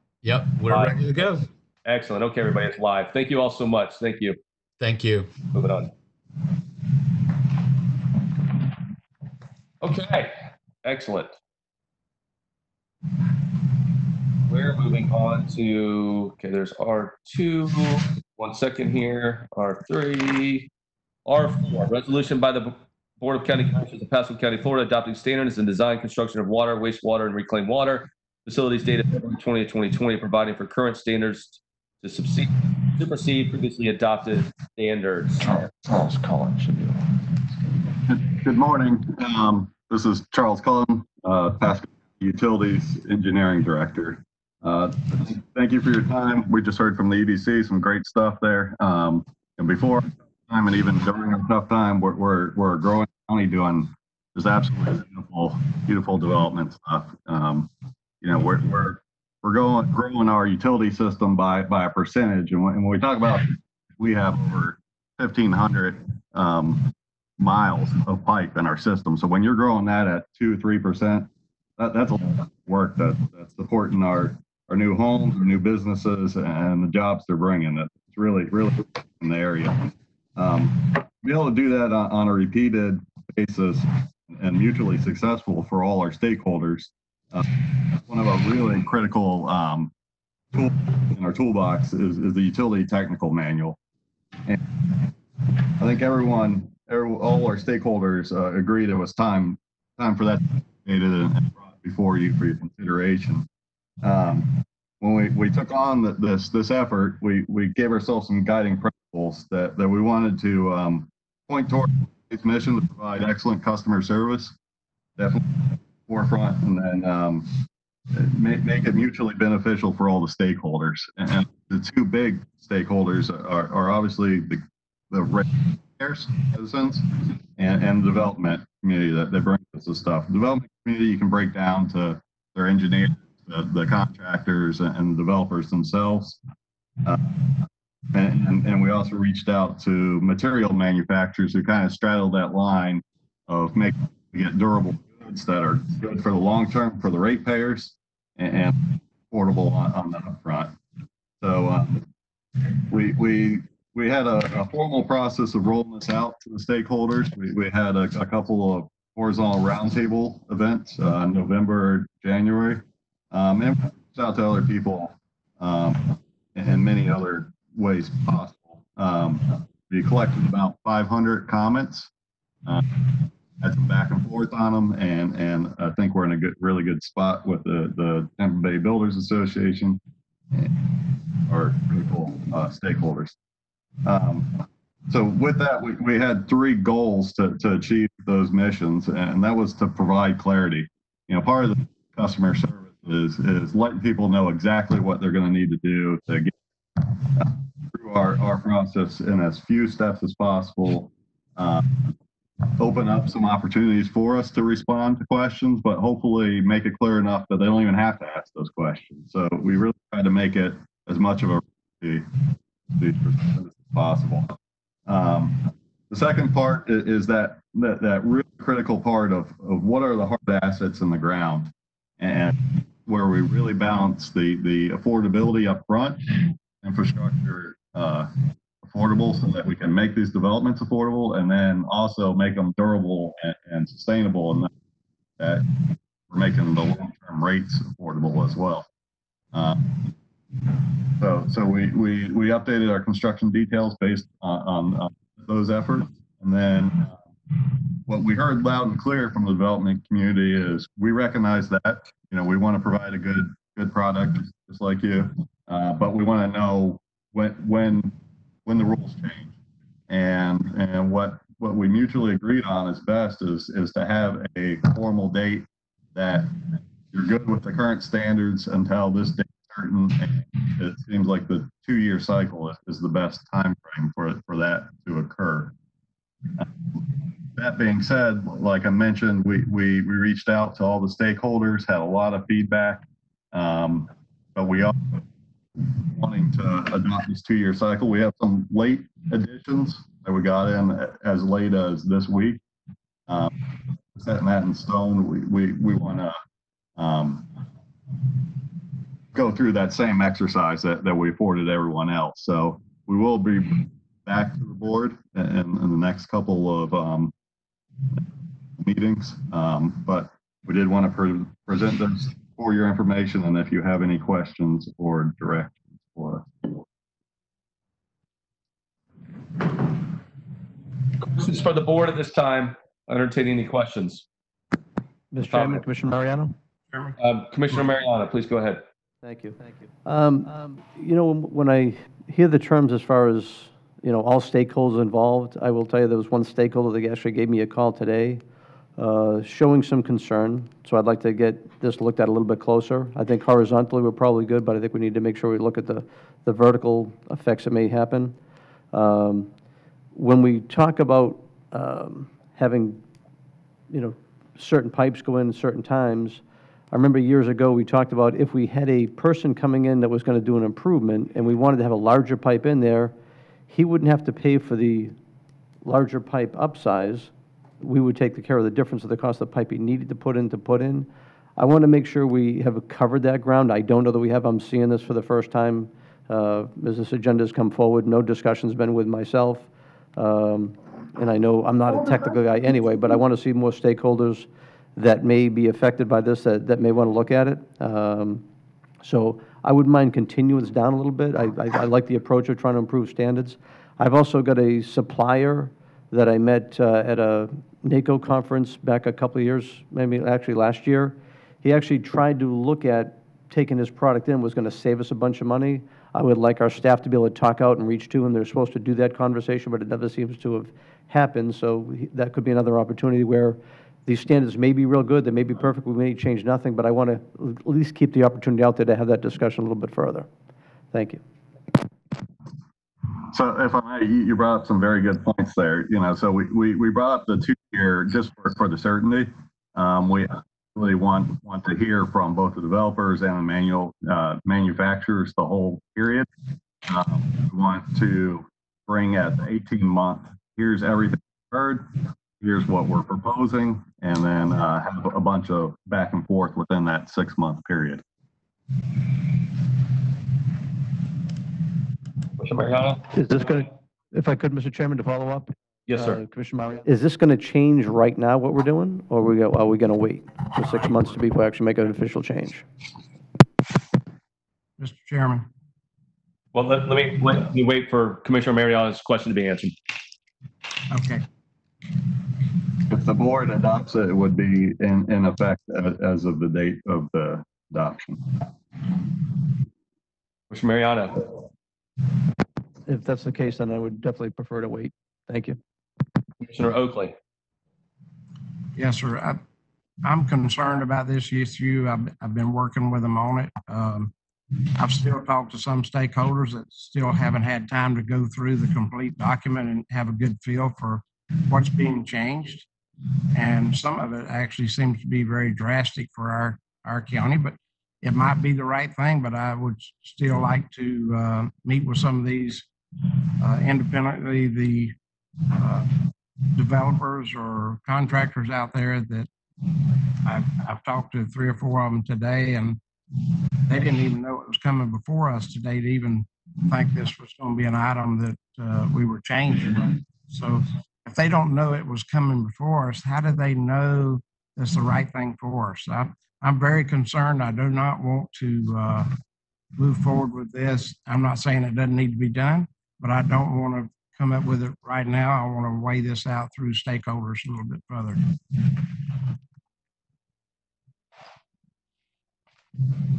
I'm going to keep going through the commissioners. Commissioner Wells, Commissioner Starkey. Chairman Moore. Okay. I agree with the other 2 commissioners.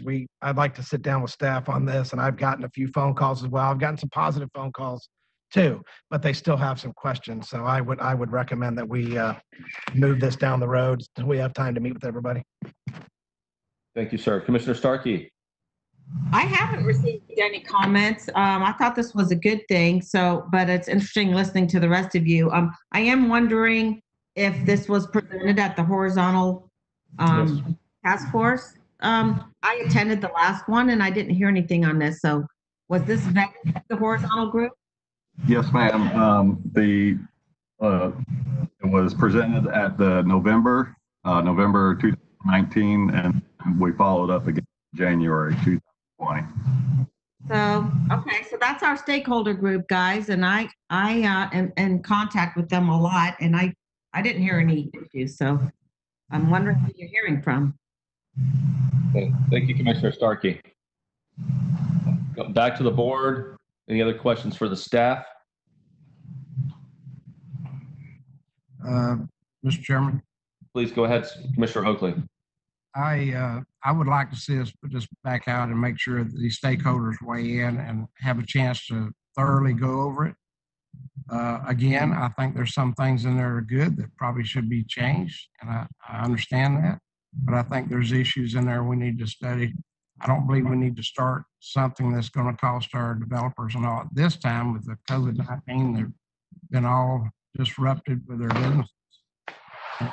This probably will cost them monies in that development. So I'd really want to hold up on this before we move forward on it. Okay. Thank you, Commissioner Oakley. Any other comments at this time? Commissioner Mariano, I concur with Commissioner Oakley. Okay. Commissioner Mariano. Thank you, sir. Okay, so what I'm hearing here is I'm hearing 3 commissioners that have made a statement they would like to see this continued. Is that what I'm hearing? Yes. Commissioner Mariano, yes. Commissioner Wells, is that your? Yes, it is. And then Ron Oakley, yes. Okay. Starkey, yes. I was okay to pass it, but I can see what it's at least 3-1, so I don't know where you are. I haven't heard any negatives on this, and I attended the last meeting and this didn't come up, but if it's a 3-2 or 4-1,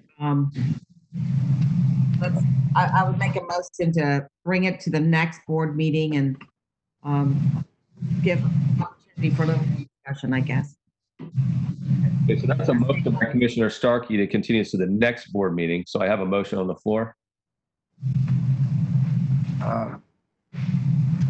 Mr. Chairman, I would think we need to go a couple of months out to give us time to get with these different businesses, contractors, or developers to go over this and be sure it's right before we bring it back. I think the next board meeting is too soon. And I mean, we've been through this COVID-19, and thank goodness for our citizens that have gone along with the order we've been under and all the help they've done. But I think that we've had a little displacement of us between us and developers and some of these actions, because actually some of them actually stopped doing work in some of these developments because of COVID-19. So, Commissioner, what I'm hearing is that you agree with Commissioner Starkey about continuing this. You do not agree on the time frame. So what you have the opportunity to do now is amend that motion to a date or time certain, if you would like to do that. So let me hear from staff, what your thoughts are on when an appropriate time would be to bring it back. Okay, hold on, I got Mr. Chairman, I would like to amend that. hold on, let me Chairman. Let me go back. Hold on, everybody. Let me go back to Commissioner Oakley for a second. Go Mr. ahead. Chairman, I would like to move that, I don't know, 3 or 4 meetings out before we see it. I think it's, what is it, May 5th is our next virtual meeting? That is correct. I would like that out to end of June or 1st of July, actually, to look at that again. And I think by then we have time to get with the stakeholders and make sure everybody's clear on it and make sure that, and again, I'll tell you some of those things are in there that probably should be done. And I feel good about some. There's some areas that still lead me to be very concerned about doing that right away. Okay, thank you. So I thought I heard Mr. Steinschneider jump. Mr. Chairman, you did. This is not an advertised item in terms of it's not a public hearing. It's a regular item on your agenda. The board doesn't have to officially continue it if they don't wish to. I think staff, the administrator has gotten the direction that they need to do some more work before they bring it back. And so I don't know that the board needs an official motion on this issue. That you can just have them work with their stakeholders a little bit further. Okay, so then I'll make this suggestion is that, and see if everybody's in agreement, that staff with each commissioner individually have this conversation and get everybody where they're comfortable, and then there's a break back. We're all in agreement of that. Yes. Commissioner Jack Starkey? Mariano, yes. Yeah. Mr. Starkey, yes. Commissioner Yes. Wells, are you okay with that? Yes. Okay, so there's the direct. Thank you. Okay, moving on. R5, approve authorization to begin negotiations via exempt purchase and justification, Covanta Pasco Inc., Waste to Energy, WTE, design, build, operate, DBO agreement for WTE expansion and continued facility operation not to exceed $525 million. Good afternoon, Justin Ressler, Assistant Solid Waste Director. Can everybody hear me okay? Yes, sir. Okay. As we discussed earlier, currently our waste energy facility is over capacity. Really, when we put out our master plan last year, we highlighted the goal here is to minimize landfilling through things like recycling and waste energy. And ultimately, that means an expansion of the facility. Given the waste growth that we've seen over the past several years and continuing, and the timeline that's associated for a project like this, the department needs to begin this process now. So what the slide highlights is what the county is looking for in a project scope. Essentially, scope involves adding a 550-ton per day boiler to the existing waste to energy unit, as well as supporting air pollution control devices. One important part of this project is that we need to keep the current facility operating while we do this work so we can continue to process the trash that is coming in. Second part of the project scope really involves operating all parts of the waste energy facility, both the existing units and the new unit once it has commenced operation for a period of 10 years following the service agreement end date, which is currently set for 2024. And we feel that keeping construction and operations with one vendor is critical, as we want to make sure that the people that are building this facility have a vested interest in keeping it running long term. So what the department did to look for qualified parties to conduct this work was release a formal request for information in January of this year. The request was posted on BidNet and solicited for over a month. There was ultimately only one respondent, Covanta Energy, our current facility operator. And this is consistent with what we've seen in the solid waste marketplace, as Covanta has acquired many of the smaller waste energy players, and is really a qualified firm with sufficient capitalization and experience to do this type of design, build, and operate work. Next slide, please. So based on these facts, the department recommends approval to begin negotiations with Covanta. This request is only approval of the procurement mechanism, and we will bring the final contracts back to the board to review and approve once they are complete. We expect the permit finalized and an agreement put together in less than 18 months, but it will take some time. And it's also important to talk about the cost a little bit. The price that we presented here does include both the construction and 10 years of facility operation. And those years of operation are from 2024 to 2033. And so we've adjusted the price as such, and that's a cumulative upper ceiling cost. And we are confident that we can bring the project in below that amount. But again, we were asked to set a ceiling, and so that's what we're presenting here. With that concludes this presentation. Does the board have any additional questions? Yes. Any questions from the board at this time? Go ahead and raise your hand or call it out, please. Mr. Chairman, Jack Mariano. Commissioner Mariano, please go ahead. Thank you.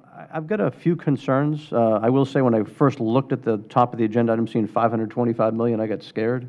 I was glad to see 325 was for the maintenance for the 10 years. But having said that, one of the big problems where waste energy, I think, hasn't taken off in this country is because we'll not be able to get full return on the energy we produce. We get a small fraction of that. With the way contracts have changed over the past 25 years, we're not alone. There's, I think, 11 other facilities in the state that still don't get they're in jeopardy if they haven't lost already, the revenues that they've got for creating all this energy, because they used to be capacity payments. I think we need to work with Covanta to go to DC and work with our legislative delegations, even with the whole state, and then maybe even go nationwide, to get some change in legislation so we can make more money on these plants. This is a huge investment. It's definitely the right thing to do, but we need to put ourselves in a better position. With the time it's going to take to devise this plan and put this in place anyway, we've got time to work the legislation. But I will tell you, I brought it up at the Florida Association of Counties. I brought it up at NACO.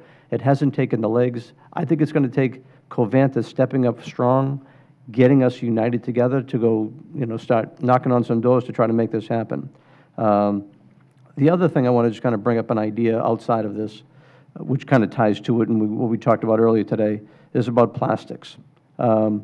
The amount of plastics we can take out of the waste stream will be a critical thing. For years, I was told differently, that the plastics were actually good for the fuel. It's actually turned out to be a bad thing for the fuel. I would like us to see, at the same time we're doing this, to go put some type of an RFP out there to advertise to a company to come to Pasco County.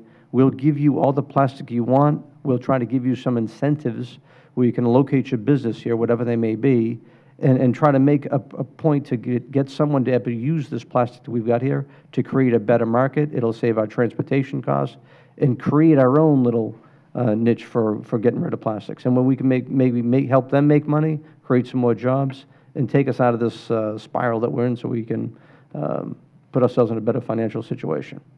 Thank you. Thank you, Commissioner Mariano. Any other commissioners have any questions at this time? Comments at this time? Commissioner Oakley, I see your hand up. Commissioner Oakley, I see your hand up. Go ahead.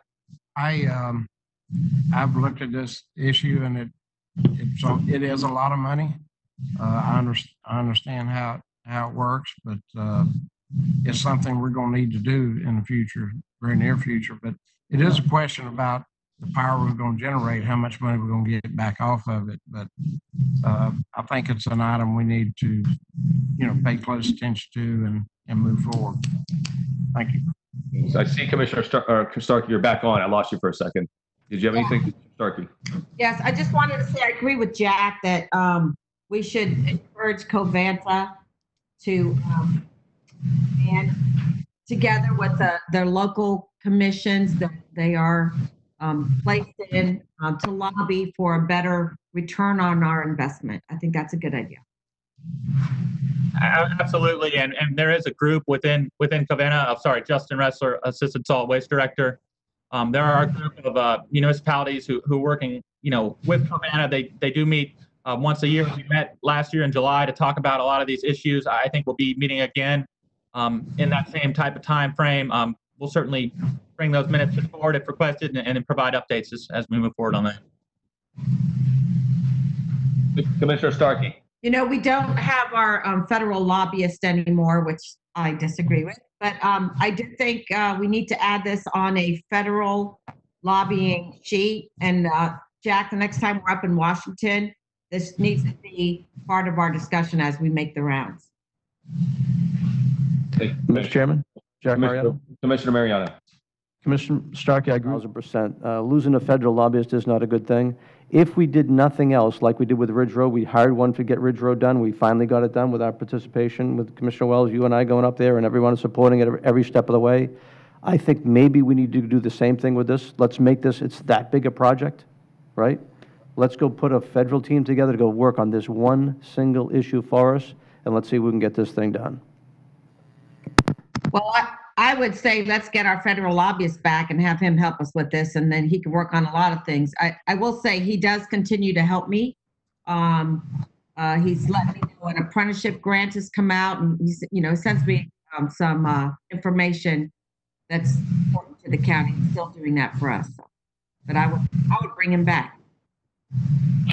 Okay. Commissioner who? Mariano. Commissioner Mariano. Commissioner Mariano, sorry.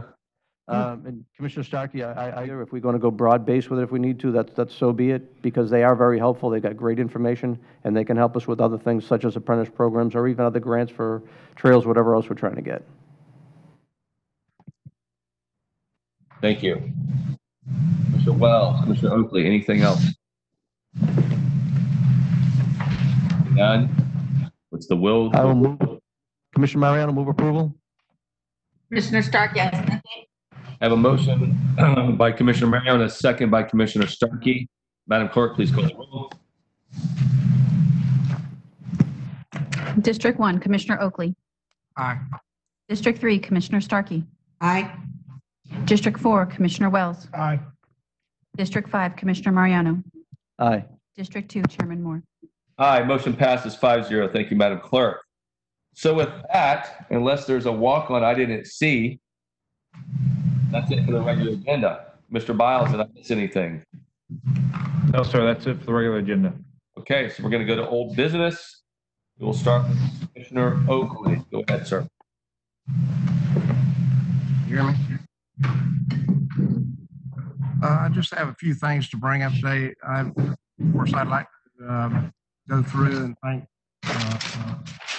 Steinsteiner, attorney, for our attorney team. They've done all the issues they've gone through with COVID-19. I thank them for all their effort. And of course, that's ongoing. So, Mr. Biles, I also appreciate everything you've done in your leadership during the COVID-19 and directing our employees and how they have to work from home.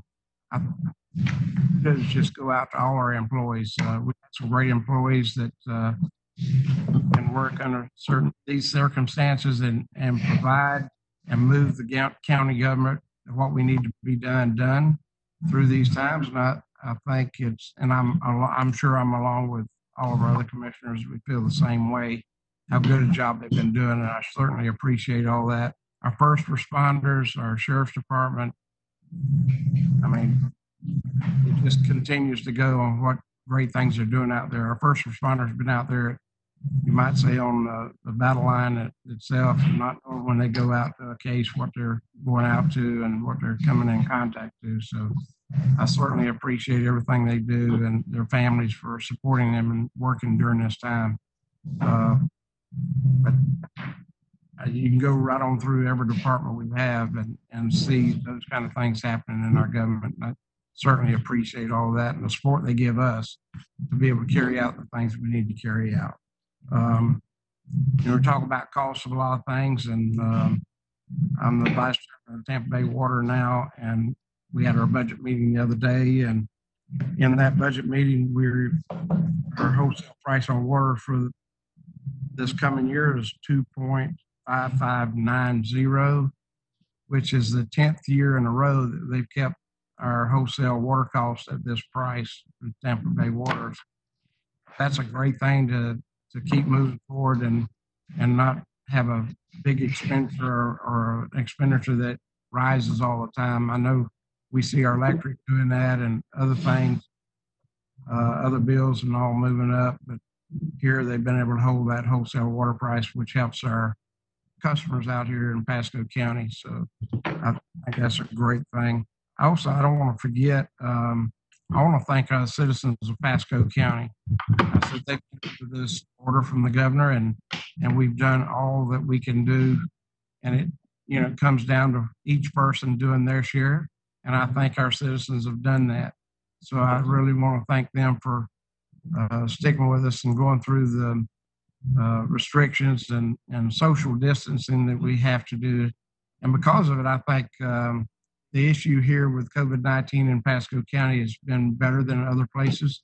And I think it'll continue because our citizens are a big part of what we do and what we're affected by. So I'd like to thank them. And I know it's not over yet, but we do see a light at the end of a long tunnel. So we're going to work ourselves out of this and get back to some kind of normalcy. May not be what we knew before, but it'll be something not as bad as being closed up in your house all the time. So certainly appreciating it. All our staff, all our parks and recreation, all of them. So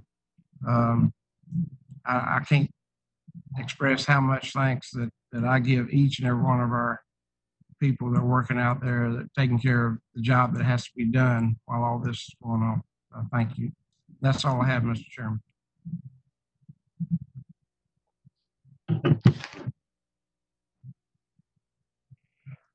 I'm done. Okay, I guess I'm next because I can't hear him. Sorry about that. We'll move on to Commissioner Starkey. Sorry. Okay, first of all, I want to give you an update on our flag project in the county. And, so this is the Frontline Appreciation Group. And as soon as I heard this on TV, I immediately got one started with my staff. So we have one of the national, we have a national chapter of the Frontline Appreciation Group 2020 Pasco. We are raising funds to feed the frontline folks in the hospitals. We have now fed over 100 people in 2 hospitals, the North Bay and the hospital in Dade City. We've raised over $3,000, and thank you very much, Commissioner Oakley, for contributing. We will be doing the Zephyr Hills Hospital next, and we're working with our HR staff as we speak to get the number. What happens is we collect the money from our constituents, and then we hire local restaurants in those communities to make the meals, and then we deliver it outside to the hospital. We're not allowed to go in. And for everyone who contributes $100 or more, they get one of these yard signs that I purchased to put in your yard. And the hope is that we can keep spreading this around and get more and more funds to come in, because we don't want to do it one time. We want to go back and repeat this show of appreciation to our frontliners. Also, I also attended that Tampa Bay Water workshop and board meeting, and I wanted you to know that, and I mentioned this once before, I'm asking Tampa Bay Water and the board to look at public use of Tampa Bay Water property. I did this when I was on the Swift Mud board. You know, there was very little public recreation when I first got on that board, and I think you can see now how much better it is. And I'd like to do the same for Tampa Bay Water properties. We have a gentleman's handshake agreement with Tampa Bay Water that we can put the Orange Belt Trail in the easement owned by Tampa Bay Water where necessary as we construct that trail. We're getting ready to put an easement through in Hillsborough County from downtown Tampa to Lithia. And so it's going through some very congested areas. So what a great place for those communities to get a public trail put in. So I'm excited about that discussion with Tampa Bay Water. We'll be bringing it up at our next strategic plan workshop. So I got cleared from my medical issue with my nose that I could finally exercise. So I took my bike and went down Starkey Boulevard to cross 54 for my first time and ride on the new Starkey Gap. And I almost got hit by a car, which was very scary. It was turning right onto State Road 54 as I was crossing 54. And the car just pulled into the intersection, did a rolling stop, bunch of kids, and almost hit me. So yeah, big problem there. I've got a discussion coming up with DOT, and I think the county and DOT, we're working on getting the funds to get that going right away. I do converse with the White House regularly, and I know Commissioner Moore is conversing at the state level. One of the issues I was bringing up was help for small farmers in Florida, because it's such a big issue that Florida's farming season, especially produce, coincided with this shutdown of restaurants and schools, and Florida farmers are really being hurt. And I was real happy to see they responded very quickly to coming up with the program to help farmers, and especially specialty produce farmers, which are the Florida farmers. And great news on AmSkills, we've been asked to apply for a CARES Act funding to help bring rapid manufacturing training to people who have lost their jobs and need to be reskilled. So we'll know, I think, in the next week or two if we're going to get that multi-million-dollar grant. It's very exciting, and so you should know and skills is getting national recognition. Lastly, I wanted an update on the Key Vista dredge and any other dredge items that we haven't heard about in a while. And I think, Dan, you're keyed up to a little update.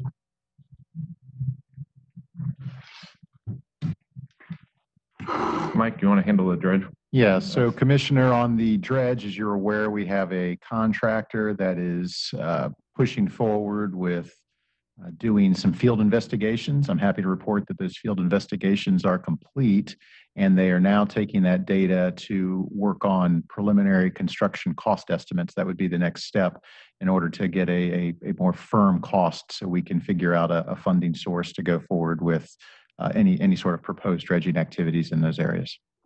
So on the cost, are we breaking that down by channel? Because there are some channels that are like a collector or arterial road that are, very important for the whole community.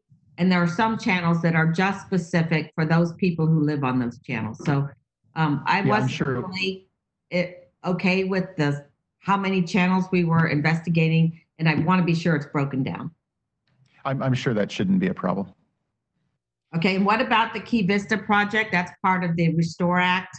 I've been hearing for months and months and months that the application was in, and so. I'll have to get back with you on that one, Commissioner. Okay. All right. Thank you very much. Thank you, Commissioner. Commissioner Wells. Yes, thank you. Just real quick, and I know Commissioner Oakey did, it goes without saying to thank, Dan, Andy, your team has done an unbelievable job. The PowerPoints that we get, I can't always get on the calls, but the calls are very short. But the information provided has been unbelievable. I forwarded out, so I just want to thank you for that. I know the Sheriff's Office has done a great job, obviously collaborating with all of us and getting information out there. And just one other thing, if any of you know any small business restaurants, I serve on the Area Agency on Aging Board. They got a federal grant to help homebound seniors to provide meals. So what the grant will do is pay a restaurant $10 per meal. They have to meet guidelines, but they're able to possibly deliver to the seniors or deliver to one of our sites, and we'll deliver to the seniors. I believe it goes live this week, Dan, if it hasn't already. It yesterday. Yeah, and I know we needed more restaurants from what I understand out in East Pasco. Yes, so I'm just throwing it out there. If somebody listening is a small restaurant owner looking to obviously help seniors and, we'll help them as far as federal funding. That's the idea, is to support our small businesses. Right. And with that, Commissioner Wells. Go ahead. Maybe Commissioner Wells, you might jumping in. Maybe you can work with staff real quick, and they could put something together that could be put out on social media for those people in East Pasco. Yeah, I've sent, like the Area Agency on Aging had something, and we've already shared it, but it just needs to be shared again because they need some restaurants out inAst Pasco. Right. So and yes, that's going we can to the do Area that. Agency on Aging, and we're helping them. Yes, So, yeah. exactly. Okay, Yes, good idea, Commissioner. Mr. Go ahead, Commissioner Starkey. I wanted to add that I was on the phone with Congressman Bilirakis yesterday, and staff, and they brought up that we're also getting money for restaurants to make meals for anybody, not just the aging. And so when you get that messaging out, we're getting money that for these restaurants where they can go and give meals made for homeless or food banks or whatever. So they're really trying to help these small restaurants. So that needs to get out. And I talked to Kathy Pearson about it yesterday, and she wasn't aware of that yet and was going to be researching that. But I know they said that money is there, and they wanted to be sure that we are participating in that part of that grant as well.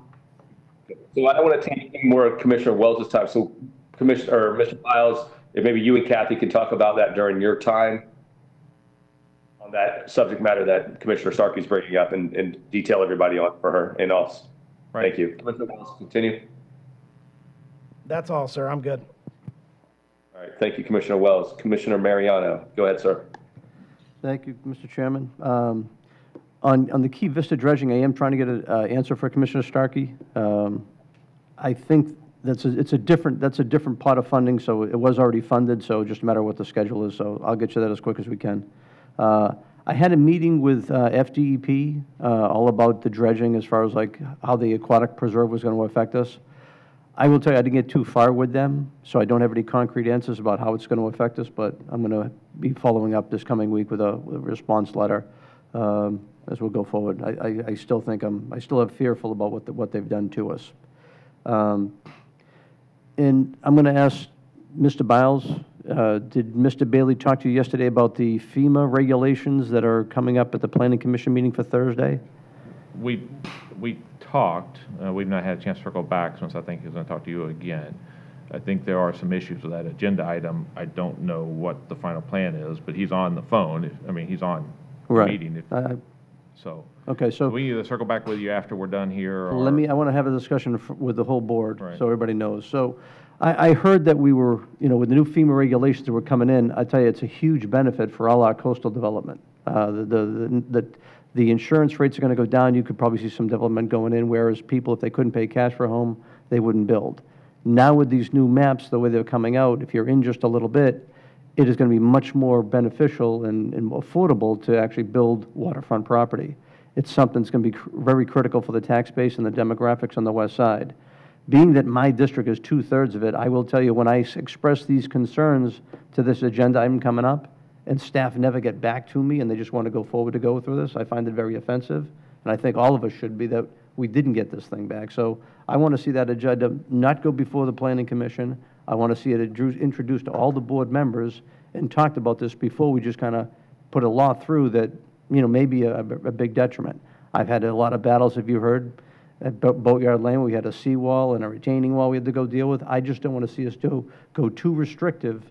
That's going to really hurt the development here. So if I could just get it pulled back and get us all the information we should have before we pass something that we may regret later on, I'd just like to have the administrator say that he will have it pulled. That would be you, Mr. Biles. No, I was waiting to see if Todd. Yes, Commissioner. Yeah, this is Todd Bailey, acting County Administrator for Development Services. I did a little circle back with staff. We did put out an email on March 13th to all the commissioners. However, being that COVID and the state of emergency were kicking off at that same time, we feared that it got lost with the pandemic situation going on. So we probably need to go back and revisit that and make sure that it comes to everybody's attention. Staff did follow protocol, but I do believe that it just fell through the cracks with all the more health concerns going on around. So we'll circle back in that regard. And I'll circle back with Dan. We did discuss it late last evening. Staff did answer some of the questions that I forwarded to you this morning.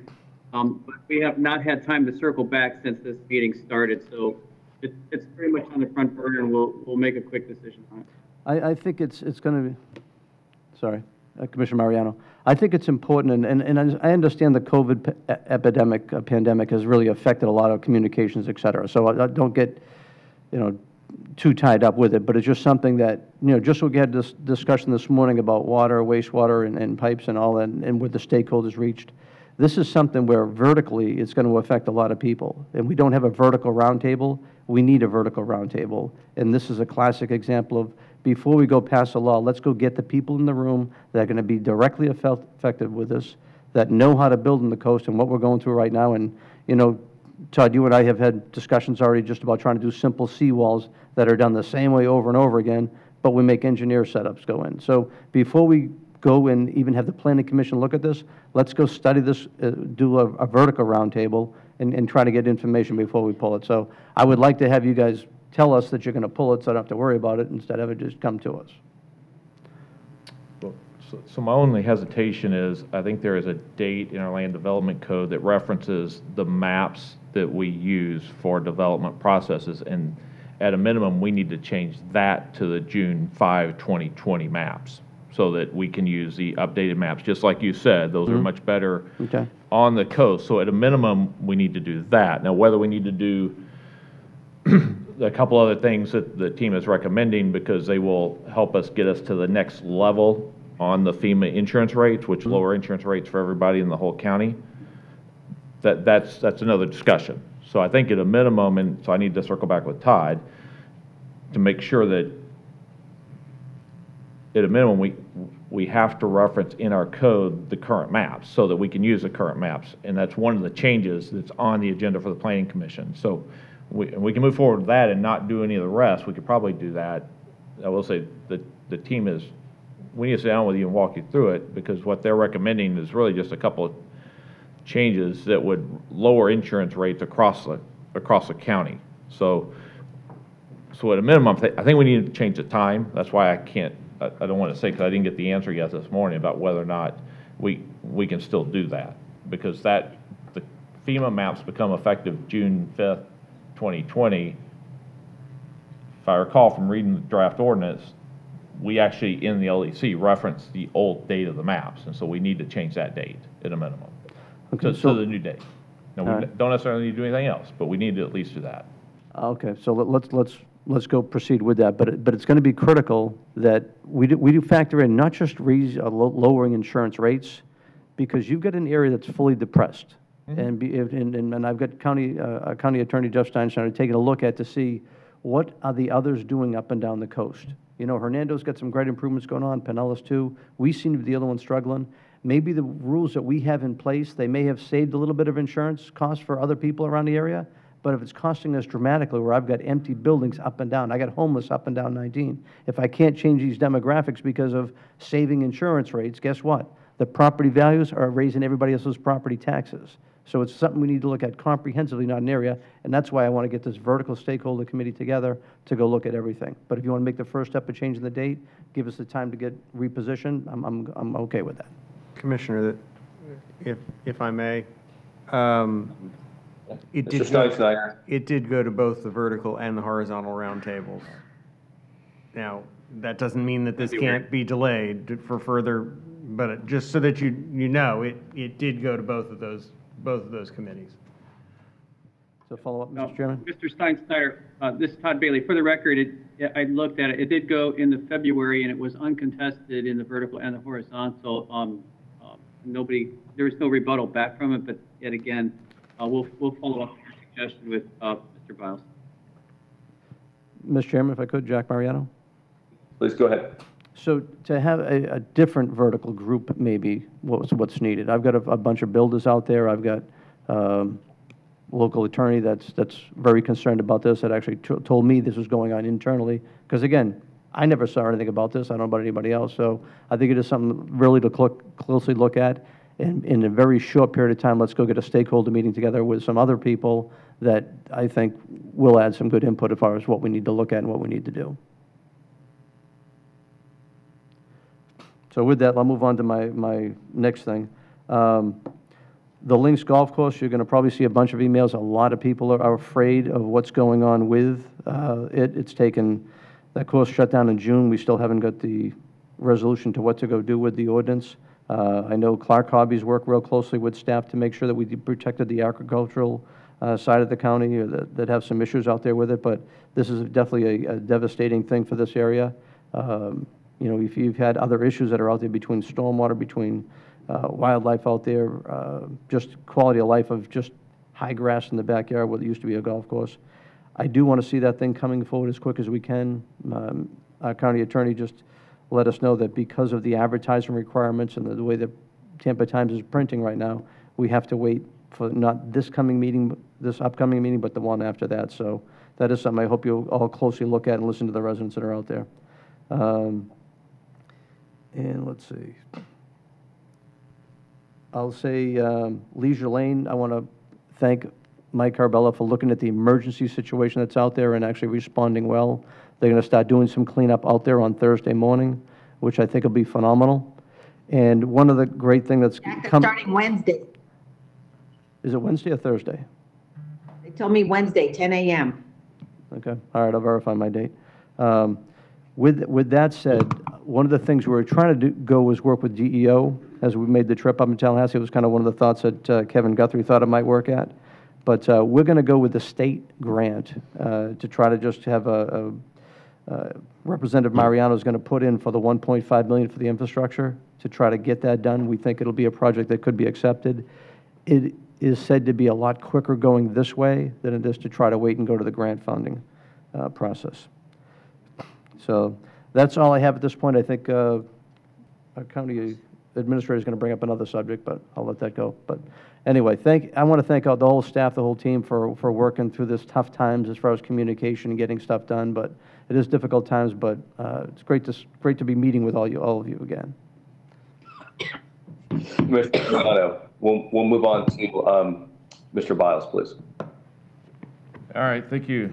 Just actually, I have more than a couple things. One, I'm going to have Andy Foster here in a second update you on what's going on with respect to our COVID response.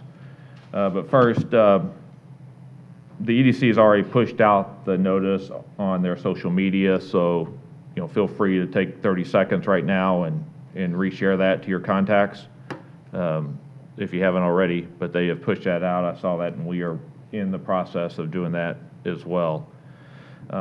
Second, since it got brought up, we have been working on the FEMA program that Commissioner Starkey referenced with respect to feeding more than just the elderly.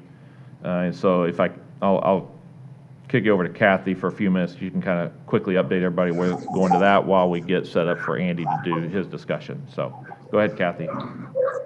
Good morning. It's Kathy Pearson, Assistant County Administrator, Public Services. So it's called the Coronavirus Pandemic Purchase and Distribution of Food Eligible for Public Assistance. So we just got this last week, and it is a FEMA reimbursed grant.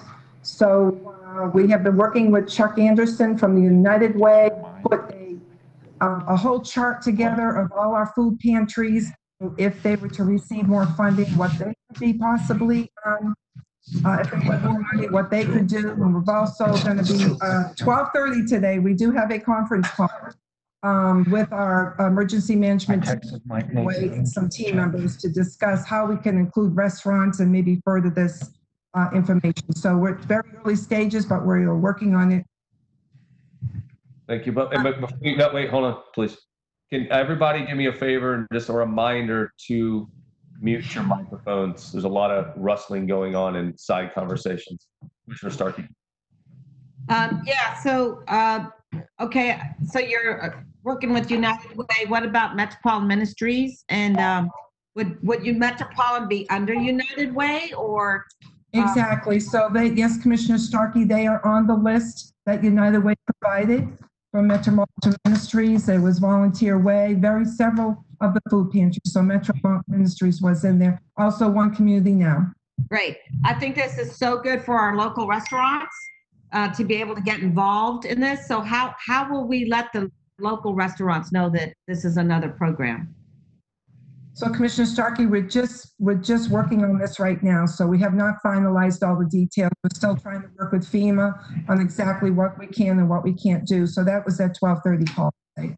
Okay, great. I'm so excited about this. Thank you. All right, thank you, Kathy. And with that, I'll turn it over to Chief Andy Fossa, Director of Emergency Management. Good afternoon, Commissioners. Brief update on what's going on in the EOC and statewide. Currently, the numbers you see up there are 202 and 7. It is now 211 and 7. I got the recent update. 204 and 7. It's 211 total. 211 total. 204 and 7. Sorry. So we are working still with EM. We are still stood up at a level 2. Our logistics and our finance sections are working internally. We are getting supplies in by private providers. By private vendors. However, we're still running into that issue of people saying they need PPE, long-term facilities, healthcare, nursing homes. And then when we call them to come get them, they are not coming to pick them up. And we recall repeatedly. So Monday, I gave the directive to my logistics staging area. You give them one more call. If it's non-responsive within 24 hours, the supplies go back into the queue and we push it out to facilities that are actually in need of it. So we have not had that issue yet, but we still have orders sitting there. On another note, and I briefed Chairman Moore on it, and I did get a chance to talk to Commissioner Starkey. Pinellas County is now pushing patients up into Pasco. Ooh. We had a nursing home down in Pinellas County, St. Mark's. They're one of our target facilities with the Region 4-6 IMT team going down there. and they had an outbreak there with approximately, I think it was 16 total COVID-19 positive patients. This morning, I get a phone call from the medical center, or last night, I got an emergency resource request from the Trinity Medical Center, and they were asking for PPEs, and I inquired as to why, and they said, we just received 5 patients from Pinellas County. So we talk about surge, we talk about the positives and trending. Right now, we're on a flat line. We are basically getting the same amount of patients every day. So we plateaued, we're flat, we're hoping to start going downward here within the next couple of weeks. However, our surge is going to come from our nursing home facilities, and they're going to be coming in numbers. Pasco County has been very good. We have 1 facility that has 2 positive, and we have another one that has a PUI in it. And they were tested, and hopefully we'll get a response back on that. So we're in pretty good shape. My concerns are these outlying counties wanting to push patients up into Pasco County, because in the event we get a surge within our nursing homes, we're going to run into problems. Out of 100, I think it's 110 ICU beds that we currently have, what was that number, Dan? 40. About 40 in ICU. So if we start receiving patients from other facilities, and the bad thing about it is DOH and EM on the Pasco side is not aware of this. This is DOH on the Pinellas County side that's making these arrangements, and the healthcare facilities themselves making arrangements with whoever they can get a hold of to put patients in. There's been some very, very big discussions on the state level. With my Region 4-6 IMT team, we're seeing 18 counties with this. And there's a very, very big discussion down in Pinellas County of what they need to do. And it ranged from the Summersville nursing home that was that was evacuated, turning that into a COVID-19 facility for all of Pinellas County that has patients, opening up alternative care sites. So during these discussions and listening in on them, there is no definitive plan because we do not know what's going to happen. So I have talked with Catherine Perkins, the Pinellas County EM director, and I kind of laid it on her feet that, hey, we're getting your patients. I am not going to continue to use my PPEs to fund this. You guys need to start giving us your PPEs because your citizens are in my facilities now. So she's reaching out to see how much PPE they have. So hopefully we'll get an answer back. The state is aware of what happened. Unfortunately, they really cannot do anything about it. I have spoken with the Surgeon General. They have reached out to us. We have reached out to them. It's going to be a long road. We are working on our Reopen America campaign. Our checklist is done and completed. We're just waiting to do some final tweaks on it. So the day the governor says, open the doors, Administrator Biles can say, here, the plan is in place, we're going to open the doors. There are some questions that we have. And the biggest one is social distancing. I think that's going to be very hard to maintain because like we said, we already see congregations going on, groups of people still meeting up. And I think that's going to be one of our downfalls. Testing is not going to be a downfall for us because I have the 3,500 rapid testing kits coming in. We have an order in for another 5,000, so that should cover county workers, healthcare facilities, first responders, and everybody that needs to be tested. We are setting up protocols for when you come to work. There's going to be like we have right now in the EOC. You're going to be questioned a certain amount of questions. You're going to have your temperature swab. The first thing you're going to do is walk in the bathroom, wash your hands. You're going to walk outside. You're going to get squirted with some hand sanitizer, and you're going to clean your hands. With that, I really don't have any other fill-ins. I know we're still operating under the Executive Order 2091 from the governor, and under that, it offshoots and recognizes that Miami-Dade emergency order that was put out. I just want to caution us that if we are doing a slow start and these parks trails are starting to get open, and you're looking at Sunwest Mine and these beaches, we got to be very careful with this because the executive order on one side reflects one thing, and I know he has the ability to alter that a little bit. but we need to have plans in place to maintain social distancing. There has to be people there to maintain that, because the last thing we need to do is get groups of people together again and then start a research. And I'm afraid I don't want that to happen. So with that, sir. All right. Commissioner Starkey? Yes, ma'am. So, we have taken steps in our county to have overflow sites if we needed them with the hotels. And did Pinellas County not set up any overflow sites within their own county? It's not that they didn't, they did. Excuse me. They do not have the staff to do it. If a mission like this was to open up and a surge was to really occur, I would say 75% of the counties would be dependent on the state's assistance. It's not that they can't open them up, it's they don't have the personnel or the staffing. Currently right now, I have in my EOC, every morning I have 40 nurses in there. And every day I have sites that they're going out to and they're doing infection protocol assessments, they're doing PPE assessments, they're doing actual testing on patients in Pinellas, Pasco, all the way down to Sarasota. Their staffing augmentation. They're not allowed to do clinical care. They cannot augment staff. They cannot go in there. Some of these agencies cannot.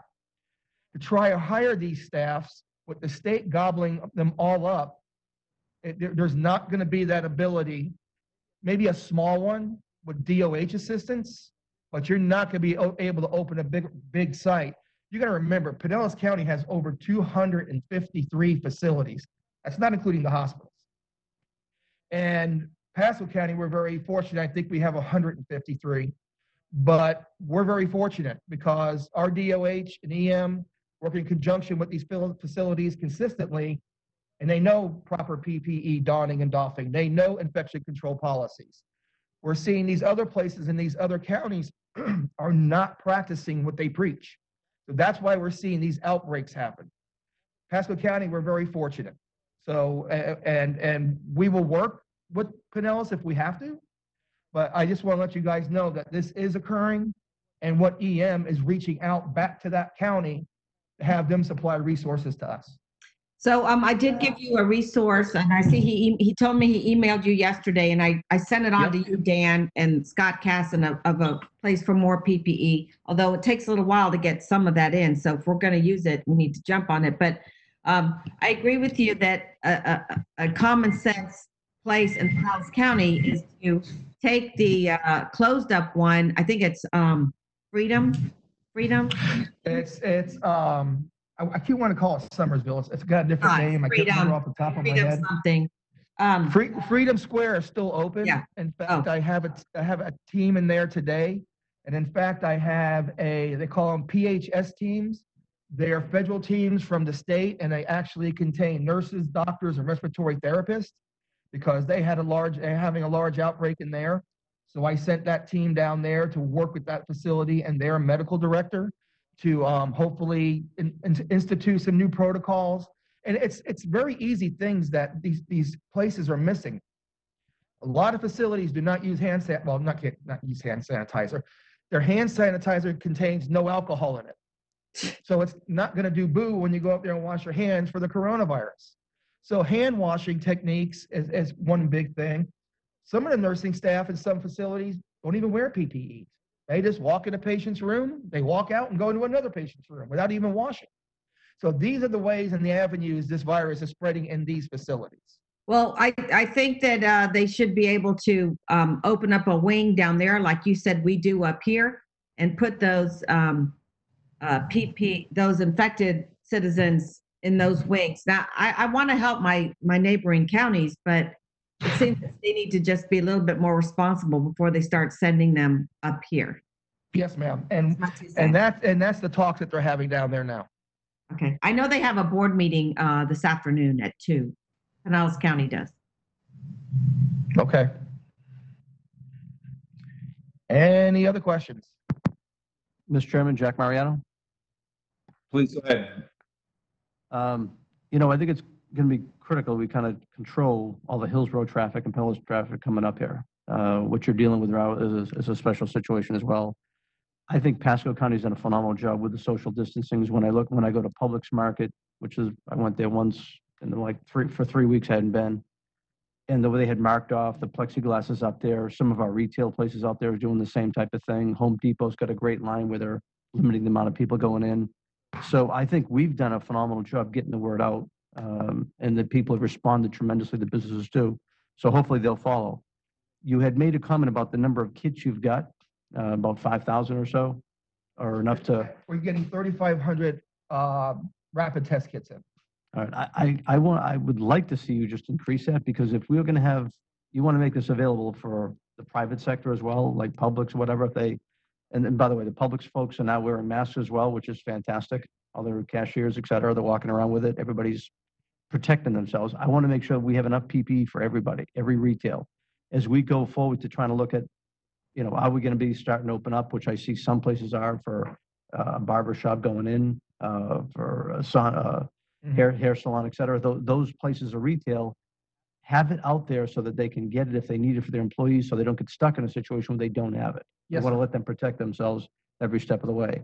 My wife wanted to go to Trader Joe's to get some organic stuff at good pricing. I says, you're not going on to Hillsborough County.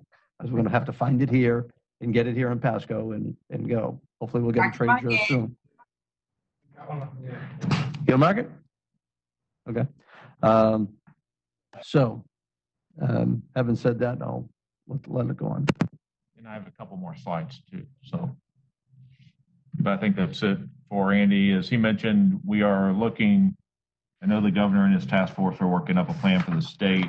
We're kind of looking at what the president and the White House put out, just because we kind of think that'll be the foundation, if you will, of the governor's plan. So we kind of want to make sure we understand what that means, and then we will see what the governor rolls out later this week with his task force. With respect to near the end, so keep going. There we go. Yeah. So we are working, across the enterprise phased openings of some of our currently closed facilities. We've been working a plan, actually probably for more than a week, about the right way to open up and allow Pasco residents to use our wilderness nature parks, our preserve parks for recreation, or not for exercising, trail riding, those kinds of things. So those we're prepared to open tomorrow. As part of that, though, the things like playgrounds, pavilions, restrooms inside those parks will stay closed. Again, part of that is to encourage someone to go use it, but not to use it for 8 hours. Use it for a 30-minute, a 1 hour, or 2 hour bike ride, and then go home or to wherever. So, but not to use it for an 8-hour event, and to be single use or small group use, not big gatherings at those places. We have built plans for opening SunWest, and we think there is a way to do that. And the SunWest Park, Hudson Park is one, two that could be on the list. And again, that one actually impacts some small businesses. And so having that available to the people that go visit those small businesses down there, the restaurants and stuff, would help those small businesses out. And that's why we thought of that one too, as opposed to a couple of our other places. So, right now the plan is tomorrow to open up those wilderness and nature preserve parks. Again, our parks team will be watching for the social distancing, but there will be most of the facilities where people would gather aren't going to be open. You're not going to be able to gather there. So the intent there is to come in, ride your bike, whatever, and then, or walk or do whatever, and go home. The other thing is we are working a plan, some signage, in coordination with a couple other agencies to reopen the residential bulk drop-off again. And I think that the plan is to have that open for the weekend. And so those were kind of the main ones. We're building a plan to reopen libraries in phases. That'll take a little longer because those typically do have gatherings in them with tables and stuff like that. And so that will probably wait until we see what the governor says on Friday and see what kind of timeline we would build up for that. As you notice, libraries is doing a lot of work. They just don't necessarily have the door open to circulate books right now, but you can get a lot of electronic stuff from the libraries as well too. So that's the plan from an operations perspective. Like I said, the SunWest Park plan could open tomorrow too. Part of this is getting a little feedback on that. And then so Hudson as well could be available. Hudson, both of them, SunWest is easy to control. We have a gate. It's easy to make sure somebody has an annual pass. The plan was to open it for annual pass holders only and to limit it to 75 cars. Then that way, because I think we can park close to 250 or 300 cars in there, it's easy to maintain the distance in the park if you only have about that many people in it, and we would open the restroom there. Again, Hudson, that's really something to help benefit the small businesses that are down there and that are struggling right now. And we've been trying to work any way we can, as you just approved the grant program, to help our small businesses through this so that they can be ready we can get Pasco back up and running as fast as possible on the back end of this. So, and I have another slide that's really more geared to revenue. And so I don't know if you want to talk about SunWest and Hudson now, Chair, or if you would like me to go on to the revenue piece and then we come back to that. I can go either way. Well, I think it is a discussion that needs to happen now. As you mentioned, both of you mentioned that we're looking to see obviously what the governor's doing. The task force just started meeting yesterday at 2 o'clock. It was the first call. I was actually on the phone with Senator Simpson and he had to jump off and jump on that call. We want to see things opening obviously in the future. But you're talking about I'm throwing this out there. I'll let anybody else jump in, but you're talking about a beach type situation. What concerns me is we would have park staff having to police that. And I never would ever want to put our park staff or teams in any type of jeopardy. They're not, and at the same time, I don't want to put the sheriff's office deputies in jeopardy either, having the possibility of large groups at this time until we know how we should move forward. This task force started yesterday. I think we need to give them a few days to start giving some direction. So, I mean, better safe than sorry. I'm really worried about our staff, our park staff, having to take on a role of police. That's not their job. I mean, one of the situations we run into before was that they were trying to, let me jump in here too. So if you open a couple, well, the question is going to be, why aren't you opening everything? Commissioner Stark, I see your hand up. I'll let you jump in. Yeah, well, I've been getting a lot of calls about Starkey Wilderness Park, and I think it can very easily be opened for trail riders and off-road riders and hikers. Just close the day use part, keep the bathrooms closed, have them park at the Science Center, the kiosk, and off-road and hikers can park over at the horse corral. So I think it can be done very easily. I kind of think that the sheriff's office should drive in there and drive around every now and then. I think that's part of the role to play in our community. So I want to see these parks open up. I don't know the makeup of all the parks as well. I see how SunWest could. I think that's a good idea to limit the amount of cars that come in. But our citizens want to be able to get outside and get some fresh air, and I think there are some parks that we can start opening in this rollout. Yeah. So I don't disagree. I don't disagree about your trails you're talking about. Obviously, you can practice social distancing when you're riding bikes and you're walking. We do that in all the neighborhoods. So I see that. I'm just worried about a situation where you have large amounts of people congregating right now before we've had direction, from the state and from the governor's office with this task force and giving those recommendations. So I would have had those parks open. I wouldn't have shut some of those parks. I would have just made it so that you couldn't use the kiosks. I mean, apparently we had some people having birthday parties in the covered areas, and a lot of people had a playground. I would have closed those. But I would have left open the trails. So again, it's a matter of what the facilities are in the different parks and how easily people can be recreating in a socially distant way. And that is, I think, the logistics of each park site, how easily it can be done. Not all parks can operate that way, but I think some can. Well, I Mr. mean, Chairman, Jack Mariano? yeah, we'll keep going. I mean, I want to see how Key many Vista spots. Park. Key What Vista Park should be open. Okay, I'm not, okay.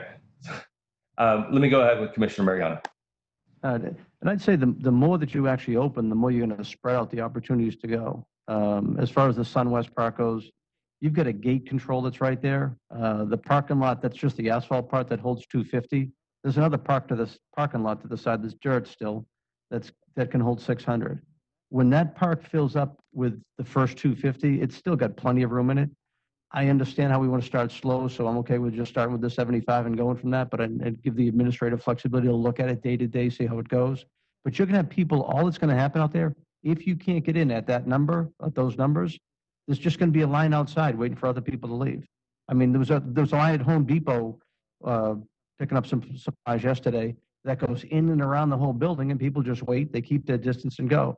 And there was a couple of funny, a couple of guys in front of us were like getting close to another guy that was to him, and he said, "Hey, back off 6 feet." And I called them the violators.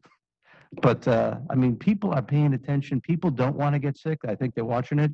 This is an asset we have. And back to SunWest again, let them go buy the pass, that annual fee. It'll show up on the screen. So when they come in to check in, make them show the driver's license. They'll see that pass. They can get in, and then they just work the social distancing. I don't think there's an issue whatsoever with our staff out there, working that through. And I think Commissioner Starkey's right. People need to get out there and recreate, and we're in pretty good shape. We just got to, take a look at it. Thank you. Thanks. Again, I said I agree about the bike paths and the jogging trails and the walking trails. You're not congregating there. Commissioner Wells, Oakley, I can't see hands, so.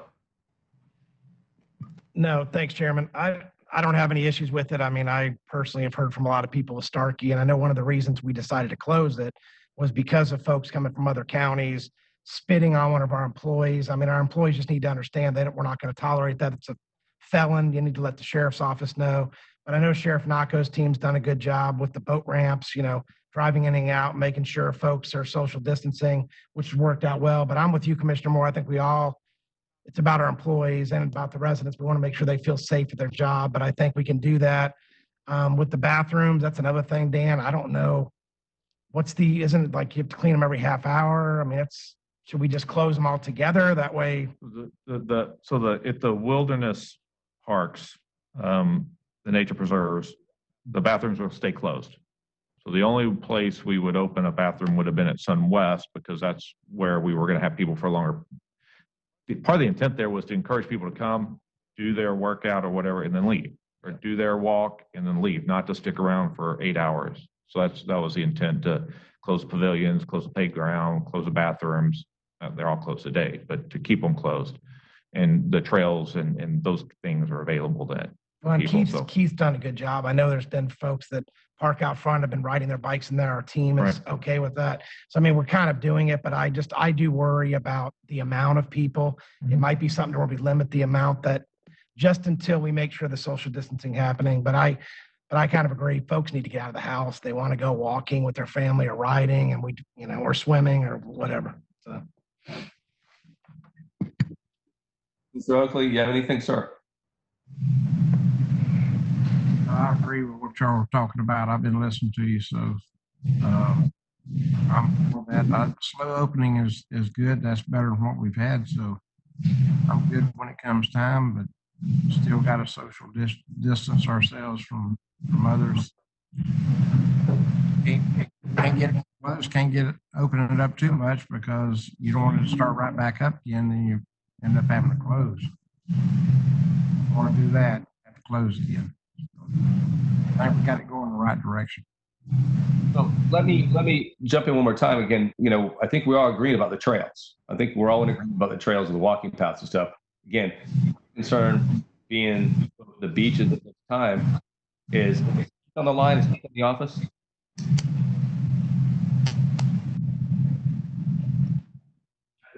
What? Keith Wiley, are you out there?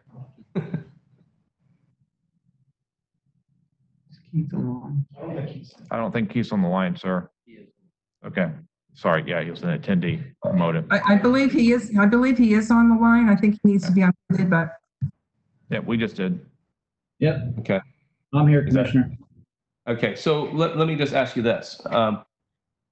You know, you feel confident about the trails that can be managed and walking. Again, I see that. I mean, people walking in my neighborhood every day. I've seen people walking that I never even knew lived here, which is great. They're outside. But what is your feeling about your staff in situations where you may have larger, people congregating, i.e. a beach area at this time? Well, how would that be managed? How does your staff feel that they can manage that? So for the SunWest plan, what we did was, and it's already been discussed, we opted to restrict the number of vehicles through the main gate in hopes that, basically if you allow 75 cars in, there's enough space, open space there to allow individual users to spread out. At which point we also put in the plan to increase the staffing there to kind of, help educate on social distancing. I do think that is a concern of the teams. It's a concern of mine. But again, the park, is gated, does have a boundary. I do agree there could be a concern in terms of cars backing up at the gate. We've discussed that. The teams discussed that. No different than cars parked backing up, I guess, at the boat ramps on a Saturday and on a busy weekend. So I think that at the end of the day, the wilderness parks, the nature parks, the eland preserves definitely lend themselves towards being able to practice social distancing. I think the team will have a greater challenge at both Strickland Park and SunWest to control that. But again, that's where signage and education comes into play, and hoping that the community does their part. Okay, since we have Keith on the line, does anybody have any questions for Keith? Nobody? Yeah. So listen to all that. I think what I heard was the 8 or so, and I may be off a number too, nature parks, preserves, eland preserves. The board is okay with us opening those to the bikers, the exercise workers in the manner we talked about. And then I heard clearly on SunWest, I think if I can summarize, I think I heard in general, let's kind of see what the governor's task force says. And then reconsider that maybe on Friday when we hear from them. And kind of see, I'm just trying to figure out, because I don't think we want to wait. If things continue to go the way they're going, and on Friday the governor's task force comes out with the thing to yes, we think you should start opening these types of facilities. I'm not sure. I don't think any of us want to wait until the 5th to open those facilities, which would be the next board meeting. So I'm trying to make sure that what the plan that Keith's team works on is consistent with kind of the board's thought process right now. And I think I very clearly heard wilderness parks, nature preserves, trails, those things. Yes, open those for the limited groups we've been talking about.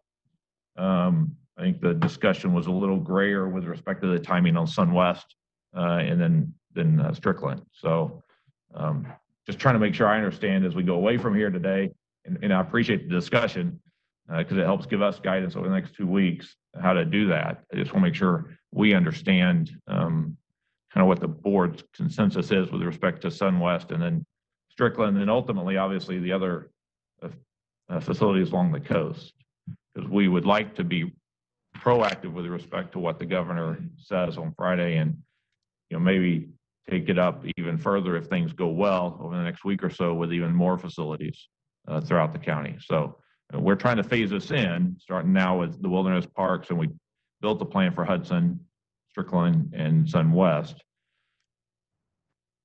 I just want to make sure I understand what the board's desire for us, kind of guidance, if you will, is on SunWest and Strickland. Mr. Chairman, Jack, Commissioner if I Mayor. could, with SunWest, it is, as Keith says, it's a gated access to it. We've got passes that need to be bought if people come in, is my recommendation. And I know staff's going the same way. This way here, they have the placard that's on there. They can actually see it coming in. They can show a license coming in, showing they're from Pasco County. At 75 cars, when again, that whole left side that's paved asphalt can hold 250. Dan, I just sent you a couple of pictures from the day we closed the park. Right. And how light it was when I told everybody the light traffic was out there. Obviously, we're going to see more traffic. You'll fill up those 75 cars. There's no doubt in my mind. I strongly think that you could actually get the 250 cars that'd be in there, but I'm comfortable starting with the 75, let it build up and let's see how it goes, because I think every car that comes in is going to be full. So that may just make it like that 75 is more like 150 anyway. But let staff go take a look at it, let them work through it. People are going to distance themselves. They don't want to do this. And we've seen this over and over in Pasco County. And these are only Pasco County residents that are looking for a place to go. As far as the Hudson Beach, Strickland Beach, that park there, I don't think, Dan, we're even allowing swimming yet anyway. DEP is not testing, so we couldn't swim there. So you're not going to swim there anyway, but you're going to allow people to, when they do go to the restaurants that are out in the water, they can go buy it, they can go in the pavilions. They kept their distance over the weekend on Sunday. They actually helped the business quite a bit. They actually had more sales Sunday than they did Friday and Saturday, but they still kept the social distancing. People are smart enough. They don't want to take any chances. I've got a, my dad doesn't even go anywhere right now because he doesn't want to take a chance on getting sick. I don't think you're going to come into this situation. I think people are paying attention. Let the people enjoy themselves a little bit.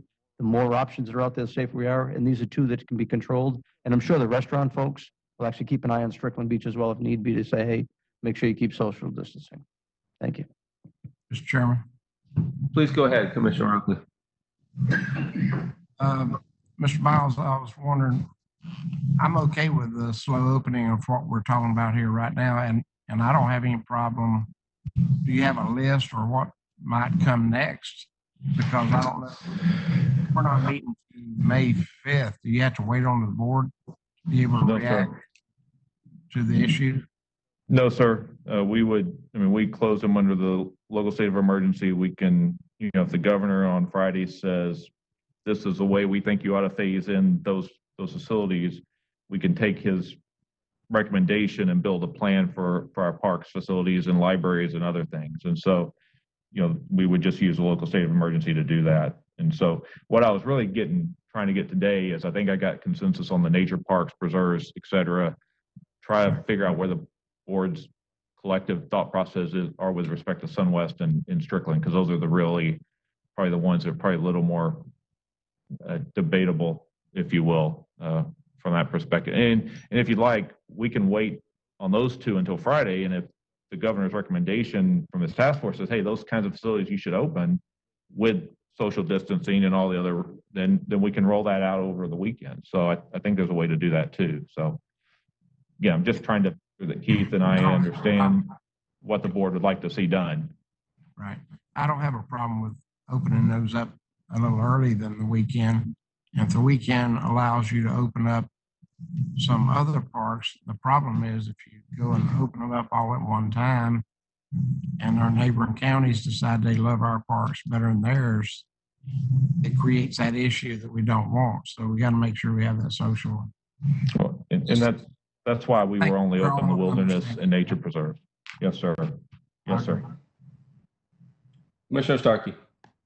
Do we, and I just got a text, maybe we're going to know it on Friday, but do we have any idea, and maybe Keith might know, if the state's going to open up places like Anclote Key and the Sandbar? And then we have Withlacoochee State Park, and we have our other state park, the Werner Boyce. I mean, to have that closed is kind of, I think we could open Werner Boyce and not have a problem, but do we know anything about state parks? So Commissioner, this is Keith Wiley. As of right now, we do not have that information. I would assume that if something comes out of the governor's task force, that the state park system would be mentioned. That would be our hope. All right, I know 10 people on that task force, so I might give them my opinion. Thanks. Well, I'm just going to throw it out there one more time. Again, I'm in agreement with, the nature parks and stuff. My concern still being is that you're going to, with not an order to open up beaches from the governor's office and/or task force, we're going to be in a situation at Sun West where, again, our park staff is going to be having to police that park and potentially run into issues. That concerns me. I'm just telling you, I'm concerned about our team members out there and what they might run into. That's me. But there's not consensus there. There's not consensus. But I don't know what it will hurt to wait like four days. Because so it opens up. You got to remember what you have a situation. That was one of the concerns when we did close the beaches, is that the masses would come to this area. I see you're saying about, again, letting pass holders. I understand that. At the same time, yeah, but I don't. Are you having problems here? With the other ones not being open, I just see a mass influx. And do you really want people sitting out there in line for hours on end, waiting to get in somewhere? You think they're all going to stay in their car?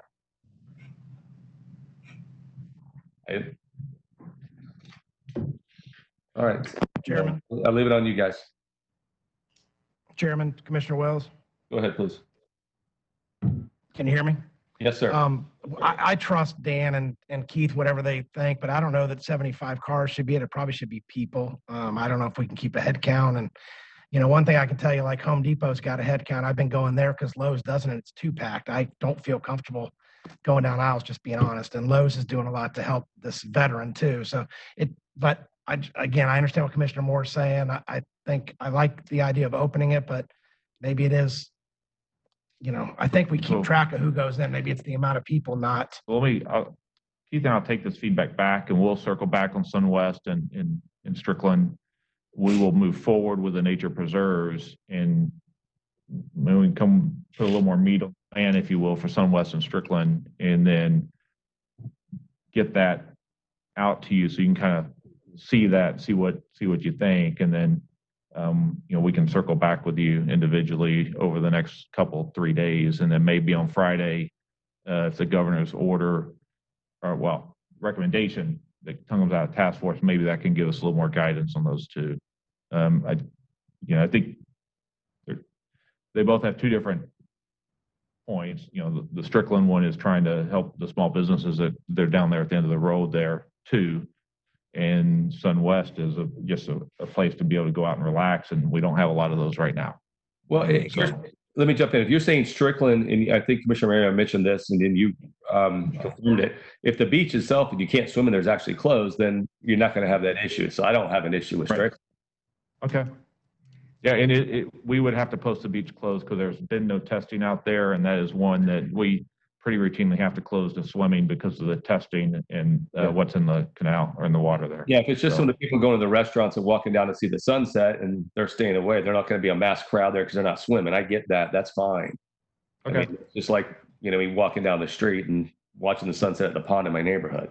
Right. Right. Yes, sir. But again, the other thing, the beach thing, again, you go back, and the last point I'll make on this is that when you have the large beaches, there's not people having to, quote, police that area. There's not people from parks having to go up and down and talk to every one of those individuals. That's, again, back to what concerns me.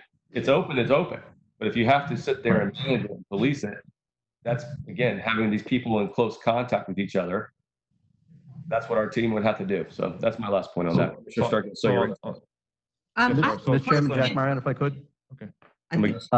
First, Starkey race first. Oh, sorry. Danny, it kind of brought up you're speaking brought up a thought. So if the governor is going to release his ideas, recommendations on Friday, is this something that you administratively can adopt, pick and choose from his recommendations, or is that something that you come back to the commissioners on? Or No, how does no, that ma'am, work? we can go off his recommendations and move forward. We don't need to wait till the 5th. Okay, so and then I heard Commissioner Oakley say we're not meeting on the 5th, so that concerned me, but we are going to meet on the 5th. That's correct? Yes, ma'am. It's another meeting like this one. Except we're going to have public hearings on the 5th in the afternoon. In the afternoon, yes, ma'am. Okay. Yep. Okay, those are my two I didn't questions. say we were not Okay. meeting on the 5th. I knew we were meeting on the 5th, but my concern was if we had to wait to the 5th to make the decision on moving forward, and he answered that by saying they could do it under an emergency order. So I understand that. Yes, sir. Commissioner Mariano. Yes. Thank you, Mr. Chairman. So the picture that's on the screen right there, that was the day at about 12:15 or so, right before we're going to have our meeting, that I heard that we're going to go close the beach. You can't quite see it all, but the parking lot on the top row, now there's 250 car spots there, is full and there's cars to the back. That's how distanced everybody is, and that's probably the most prolific area as far as where traffic is, because that's right where the water fountain is, kind of where the start of the wakeboarding is, and it goes all the way down there. So if you look at the distancing that's there, that's probably about 75 cars right now. When I tell you we've got 3/4 mile of beach around there, and there's probably at least 2/3 of a mile for what's got the white sand on it, you got plenty of distance that's out there. I trust the staff to go take a look at it. Let them start with the 75 cars, let them go from there, and let them go make the judgment as it goes day to day. They'll communicate. I don't think you're putting the staff in any damage whatsoever. They don't even have to talk to a person coming in if they see their pass and show their ID through the window. There's no communication. The distancing will happen by itself. And it's really not an issue out there. If I thought for a second our staff was in any type of danger, any type of control, I would back off it. It's not. It's going to be good for our people to get out there and have a chance to go. Please look at that picture that I showed you. It's really not a big deal. There's plenty of room that's out there. Thank you. All right, thank you. I'll be quick on the last slide. So the last slide, just, budget has been working projections of the revenue impacts from COVID to various funds. And I just wanted these are, 6-month impacts at the end of the fiscal year on your currently adopted budget. On the general fund, that's not the entire general fund budget. That's just the projection from where we would be losing money. So it's really the sales tax and some of the other incremental things that are in the general fund piece. The key number there is these are the planning factors we're using with respect to the end of the year as to how do we pull back, if you will, expenses so that we can manage to not overspend our revenue over the next 6 months. And so just wanted to make you aware of that. I'm not that concerned in buildings since we won't run a pretty healthy fund balance there. I'm very concerned in tourism. We need to make sure we're continuing to have a robust marketing plan as we come out of this to try to get that thing turned around as quickly as we can and get people back into our hotels. And so I don't want to take that too far down. The Transportation Trust Fund, that's, Public Works, that's the transportation capital budget and some transit dollars from there. And then of course, local option gas taxes, Public Works maintenance. And so we are working internally. I've asked for the various departments that are impacted to this to kind of get me a plan by the end of the week. And so I can kind of evaluate it and see that we're going to be okay here. I just wanted to make you aware that this is where we are. I don't think I need your blessing to not spend money. And so we will probably have a further discussion on the 5th as what our plans are. But as we sit today, I believe we can manage these with restricting, BPIs that haven't been executed yet for the fiscal year, being smart with our hiring processes and not necessarily hiring every vacancy we have right now, deferring some of our larger expenses, at least until we see where our revenue is going to really come in. And that's as little as, HVAC replacement, some fleet replacement stuff. Just make sure we know where our revenue coming in. And so those are kind of the top three, if you will. Then there's another 2 or 3 on the list before I would ever get to start furloughing and laying people off. That's the last thing we want to do here, because in 6 months, 12 months, I'm going to need those people again, because we're going to be back open for business running full blast. So, protecting the employees as we go through this is a high priority for me. And so we will build a plan, and that will probably be the last. It's always got to be an option, but that is the last thing we want to do, because in 12 to 18 months, I'm going to need them back here again. And if I let them go, I'm not going to be able to get them back. And so I just want to make you aware of my thought process as we work through this over the next couple of weeks. We will start seeing some of the sales tax data later this week. I will say that is for March. So I'm not sure it's going to show the full impact, because it wasn't until about halfway through March that we started to see some of the impact, and people started to change their behavior. So again, this is more for your information. I kind of wanted to walk you through my thought process and what my plan is as we go through here. And I expect by the 5th to have a little more robust meat on the bones, if you will, in the different funds about what we actually aren't going to probably do for the next 6 months to discuss. So that's just more for your information than anything else. And with that, I'm done, Sheriff. Sorry. Okay, you got to keep going. We got to move on here, guys, in a minute. We're an hour and 15 minutes past time. Dan and board members, I participated in the horizontal round table, whatever meeting, and I wanted you to know it was interesting that our planning director said that they have not seen a slowdown in pre-apps. Correct. So no slowdown in business development business in Pasco County. Well, yes, comma. Building single-family homes in March was 422 single-family home permits, which is a nice big number.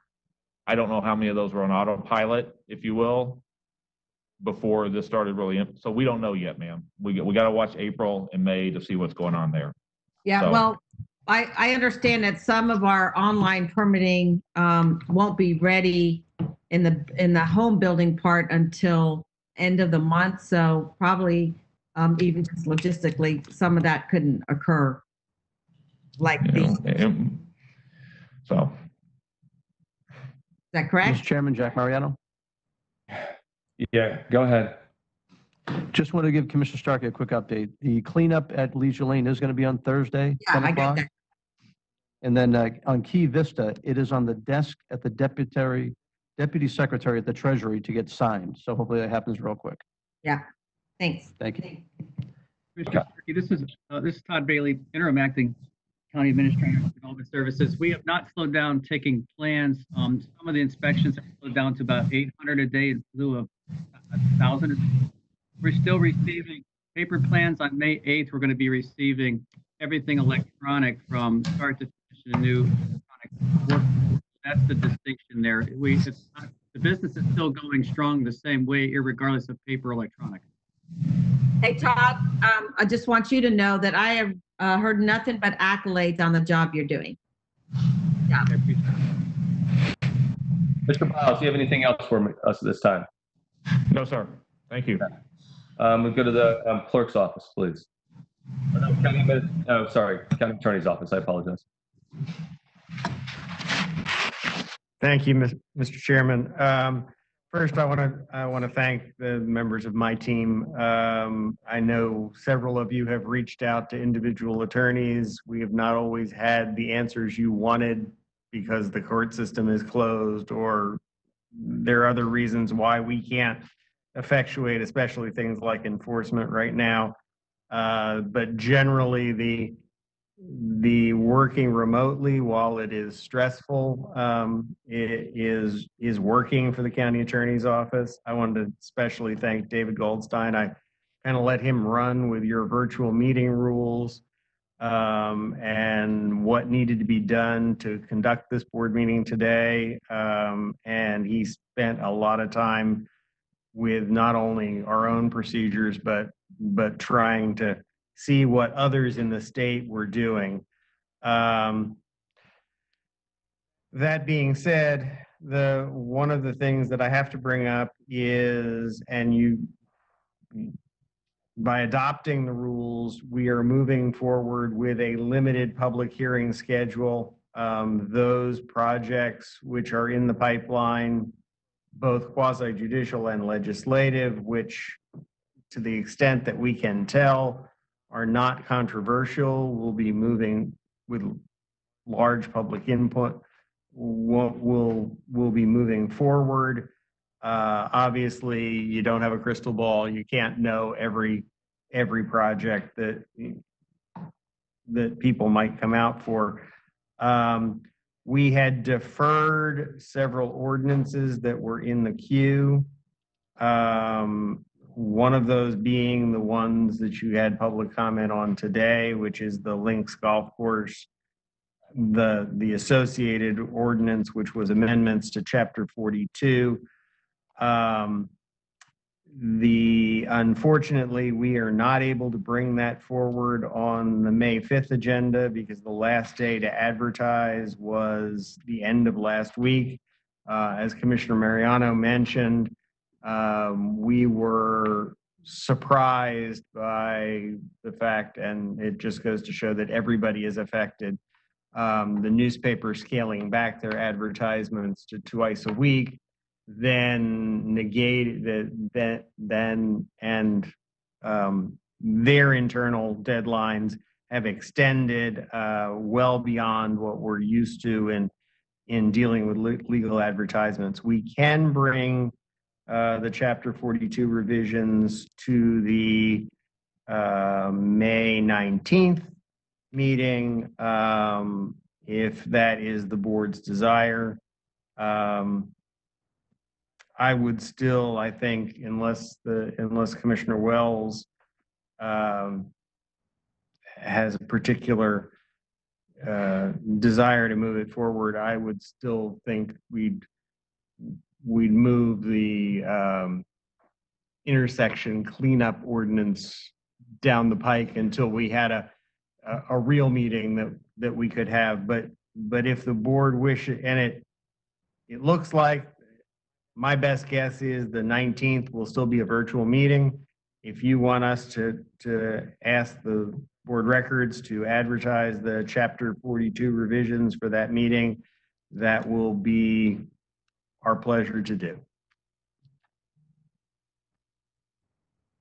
That's, if I can get some input on that, and that's the only comments I have. Okay, I'm going to jump in real quick. I still have concerns about anything like you mentioned before. I agree with you, Jeff, on the quasi-judicial matters that would have long public input, what could result from those in the future if we move forward with them.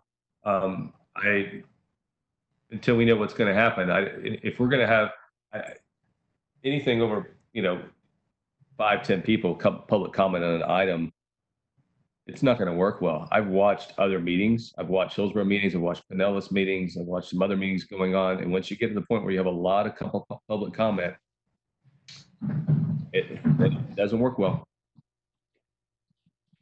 Mr. Chairman, Jack Mariano. Please go ahead. I will tell you with the links, if you're worried about the public comment there, I mean, that one person represented the estates and he's talked with the other board members there. They could have had a lot of public input today, but he just chose to be a spokesman. That can be coordinated as well. So if you're afraid of that is the issue as far as not bringing that forward, please don't let that be it.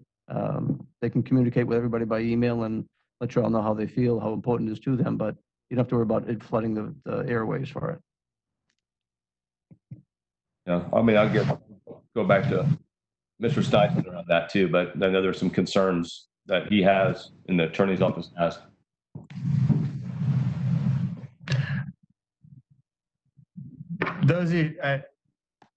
Okay, so before COVID and before the shutdown and this being brought forward, we had some comments from the agricultural community.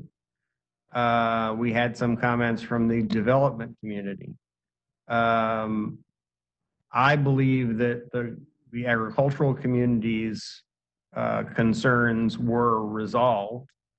And I think the development community's concerns could be resolved. But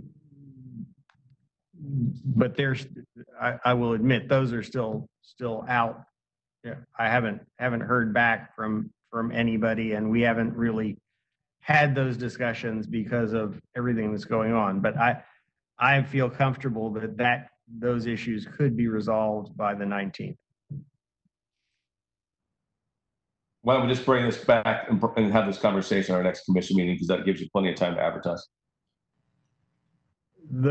I will have to advertise before your May 5th meeting for the 19th. Are you still? That's the position I'm in right now for the 5th. Yeah, but no, I thought we said 7 days. No, that's not for an ordinance. That's for your notice of a virtual meeting. That's right. Okay, I'm sorry, and I missed. What was the ordinance number again? It's 10 days. And, Well, and because we can't advertise except on a Sunday or a Wednesday, and we have to have lead time to the Tampa Bay Times, it's pushing us 14 to 18 days. Is there not another publication, especially one that's, well, is there not another publication that we could be published in that at least has, I'm just talking about weekly or 2 publications that covers the whole county? It's got to be a newspaper of general circulation, and historically that in Pasco, that the only thing that has been available is the Tampa Bay Times. Second, Laker Lutz News, Suncoast News, between the 2 of them. I don't know if They're not general, they're not considered to be newspapers of general circulation. Sorry. All right. Mr. Chairman? Go Jack ahead. Mariano? Go ahead, sir. And, I listened real close to the agricultural community. We actually reached out to one of the attorneys that was representing some to go kind of reach out. The same thing goes as far as for development community. I don't want to hurt the developers either, as far as with their properties to be overburdened. This really just is designed to be a golf course type of an issue. And as far as enforcement goes and everything else, I'm hopeful that's all we're going to really push on anyway. But, the people at the links, really, it's been about a year since the golf course was closed. The problems are really going to start to develop now. The dry season's gone, et cetera. And this is an issue that really, you don't want to kick this down the road. You want to deal with it. And again, I'm flexible to however we need to stretch it out to, or fix it if it needs to be fixed for the development community so they're not burdened by something. At the same time, I think, like, as Jeff says, we've pretty much covered the agricultural issue.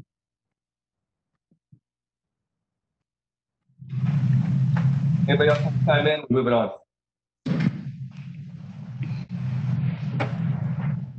Nothing else? Jeff, anything else? I don't have anything else. Okay, clerk's office, please. Thank you. I just wanted to say thank you to the county. We've been going through some tough times, and our office has remained open throughout COVID-19, and we couldn't have done it without the county's assistance, especially, I want to say, facilities management, in order to keep our areas clean and sanitary. We have had some issues pop up when we call. They've responded immediately, they've responded professionally, and they've responded with care.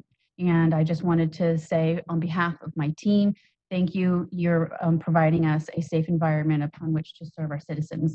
I also want to thank emergency management. My team has been very good about trying to find things on their own in regards to PPE for our team that is in the office. And we hit a wall, and the emergency management came to our aid and did provide us with necessary PPE to keep our team safe. So again, I want to thank emergency management.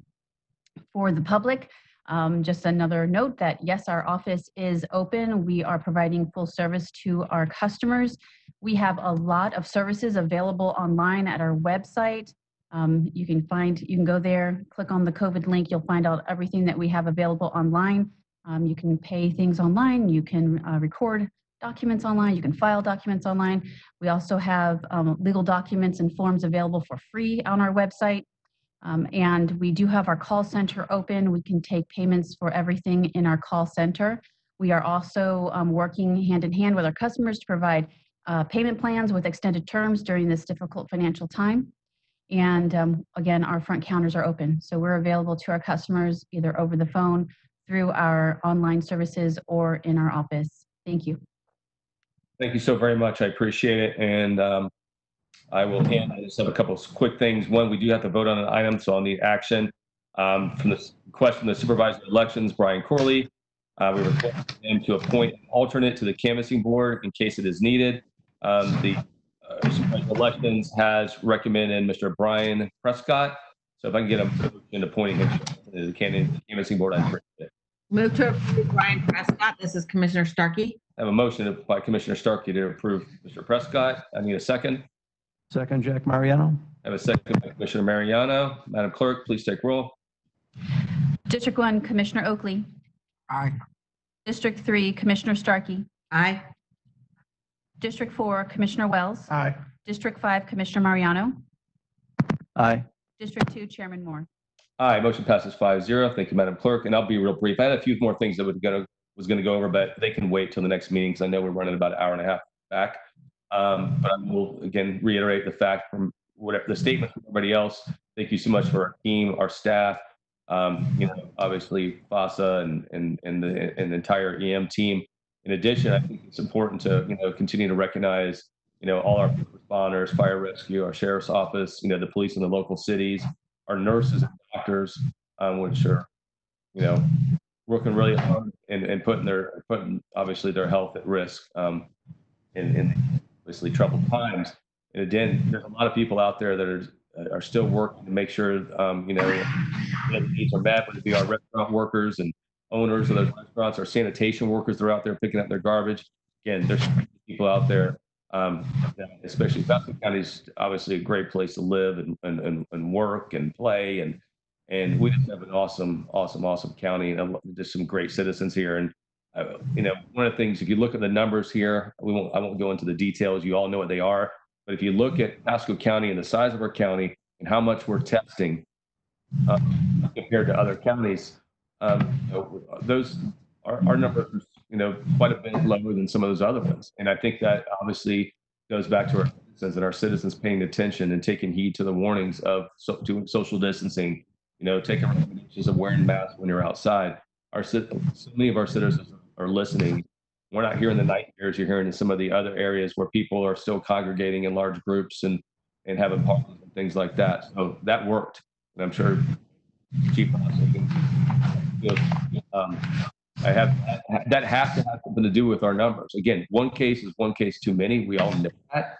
But again, I'm thankful that our numbers for the size of our county aren't what we're out there with some of them. So again, thank you, all of you. Thank you, commissioners. Thank you to the staff for putting this together today. I think it went off without a hitch. The first time ever the Pasco County has ever had a BOCC meeting virtually, and we'll knock it out of the park next time too. So with that, we're adjourned. Thank you.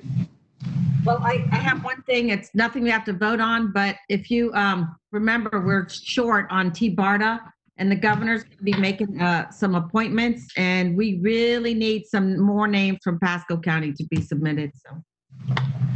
Thank you, Commissioner. All right, stay safe, everybody. All right, we're done. Thank you.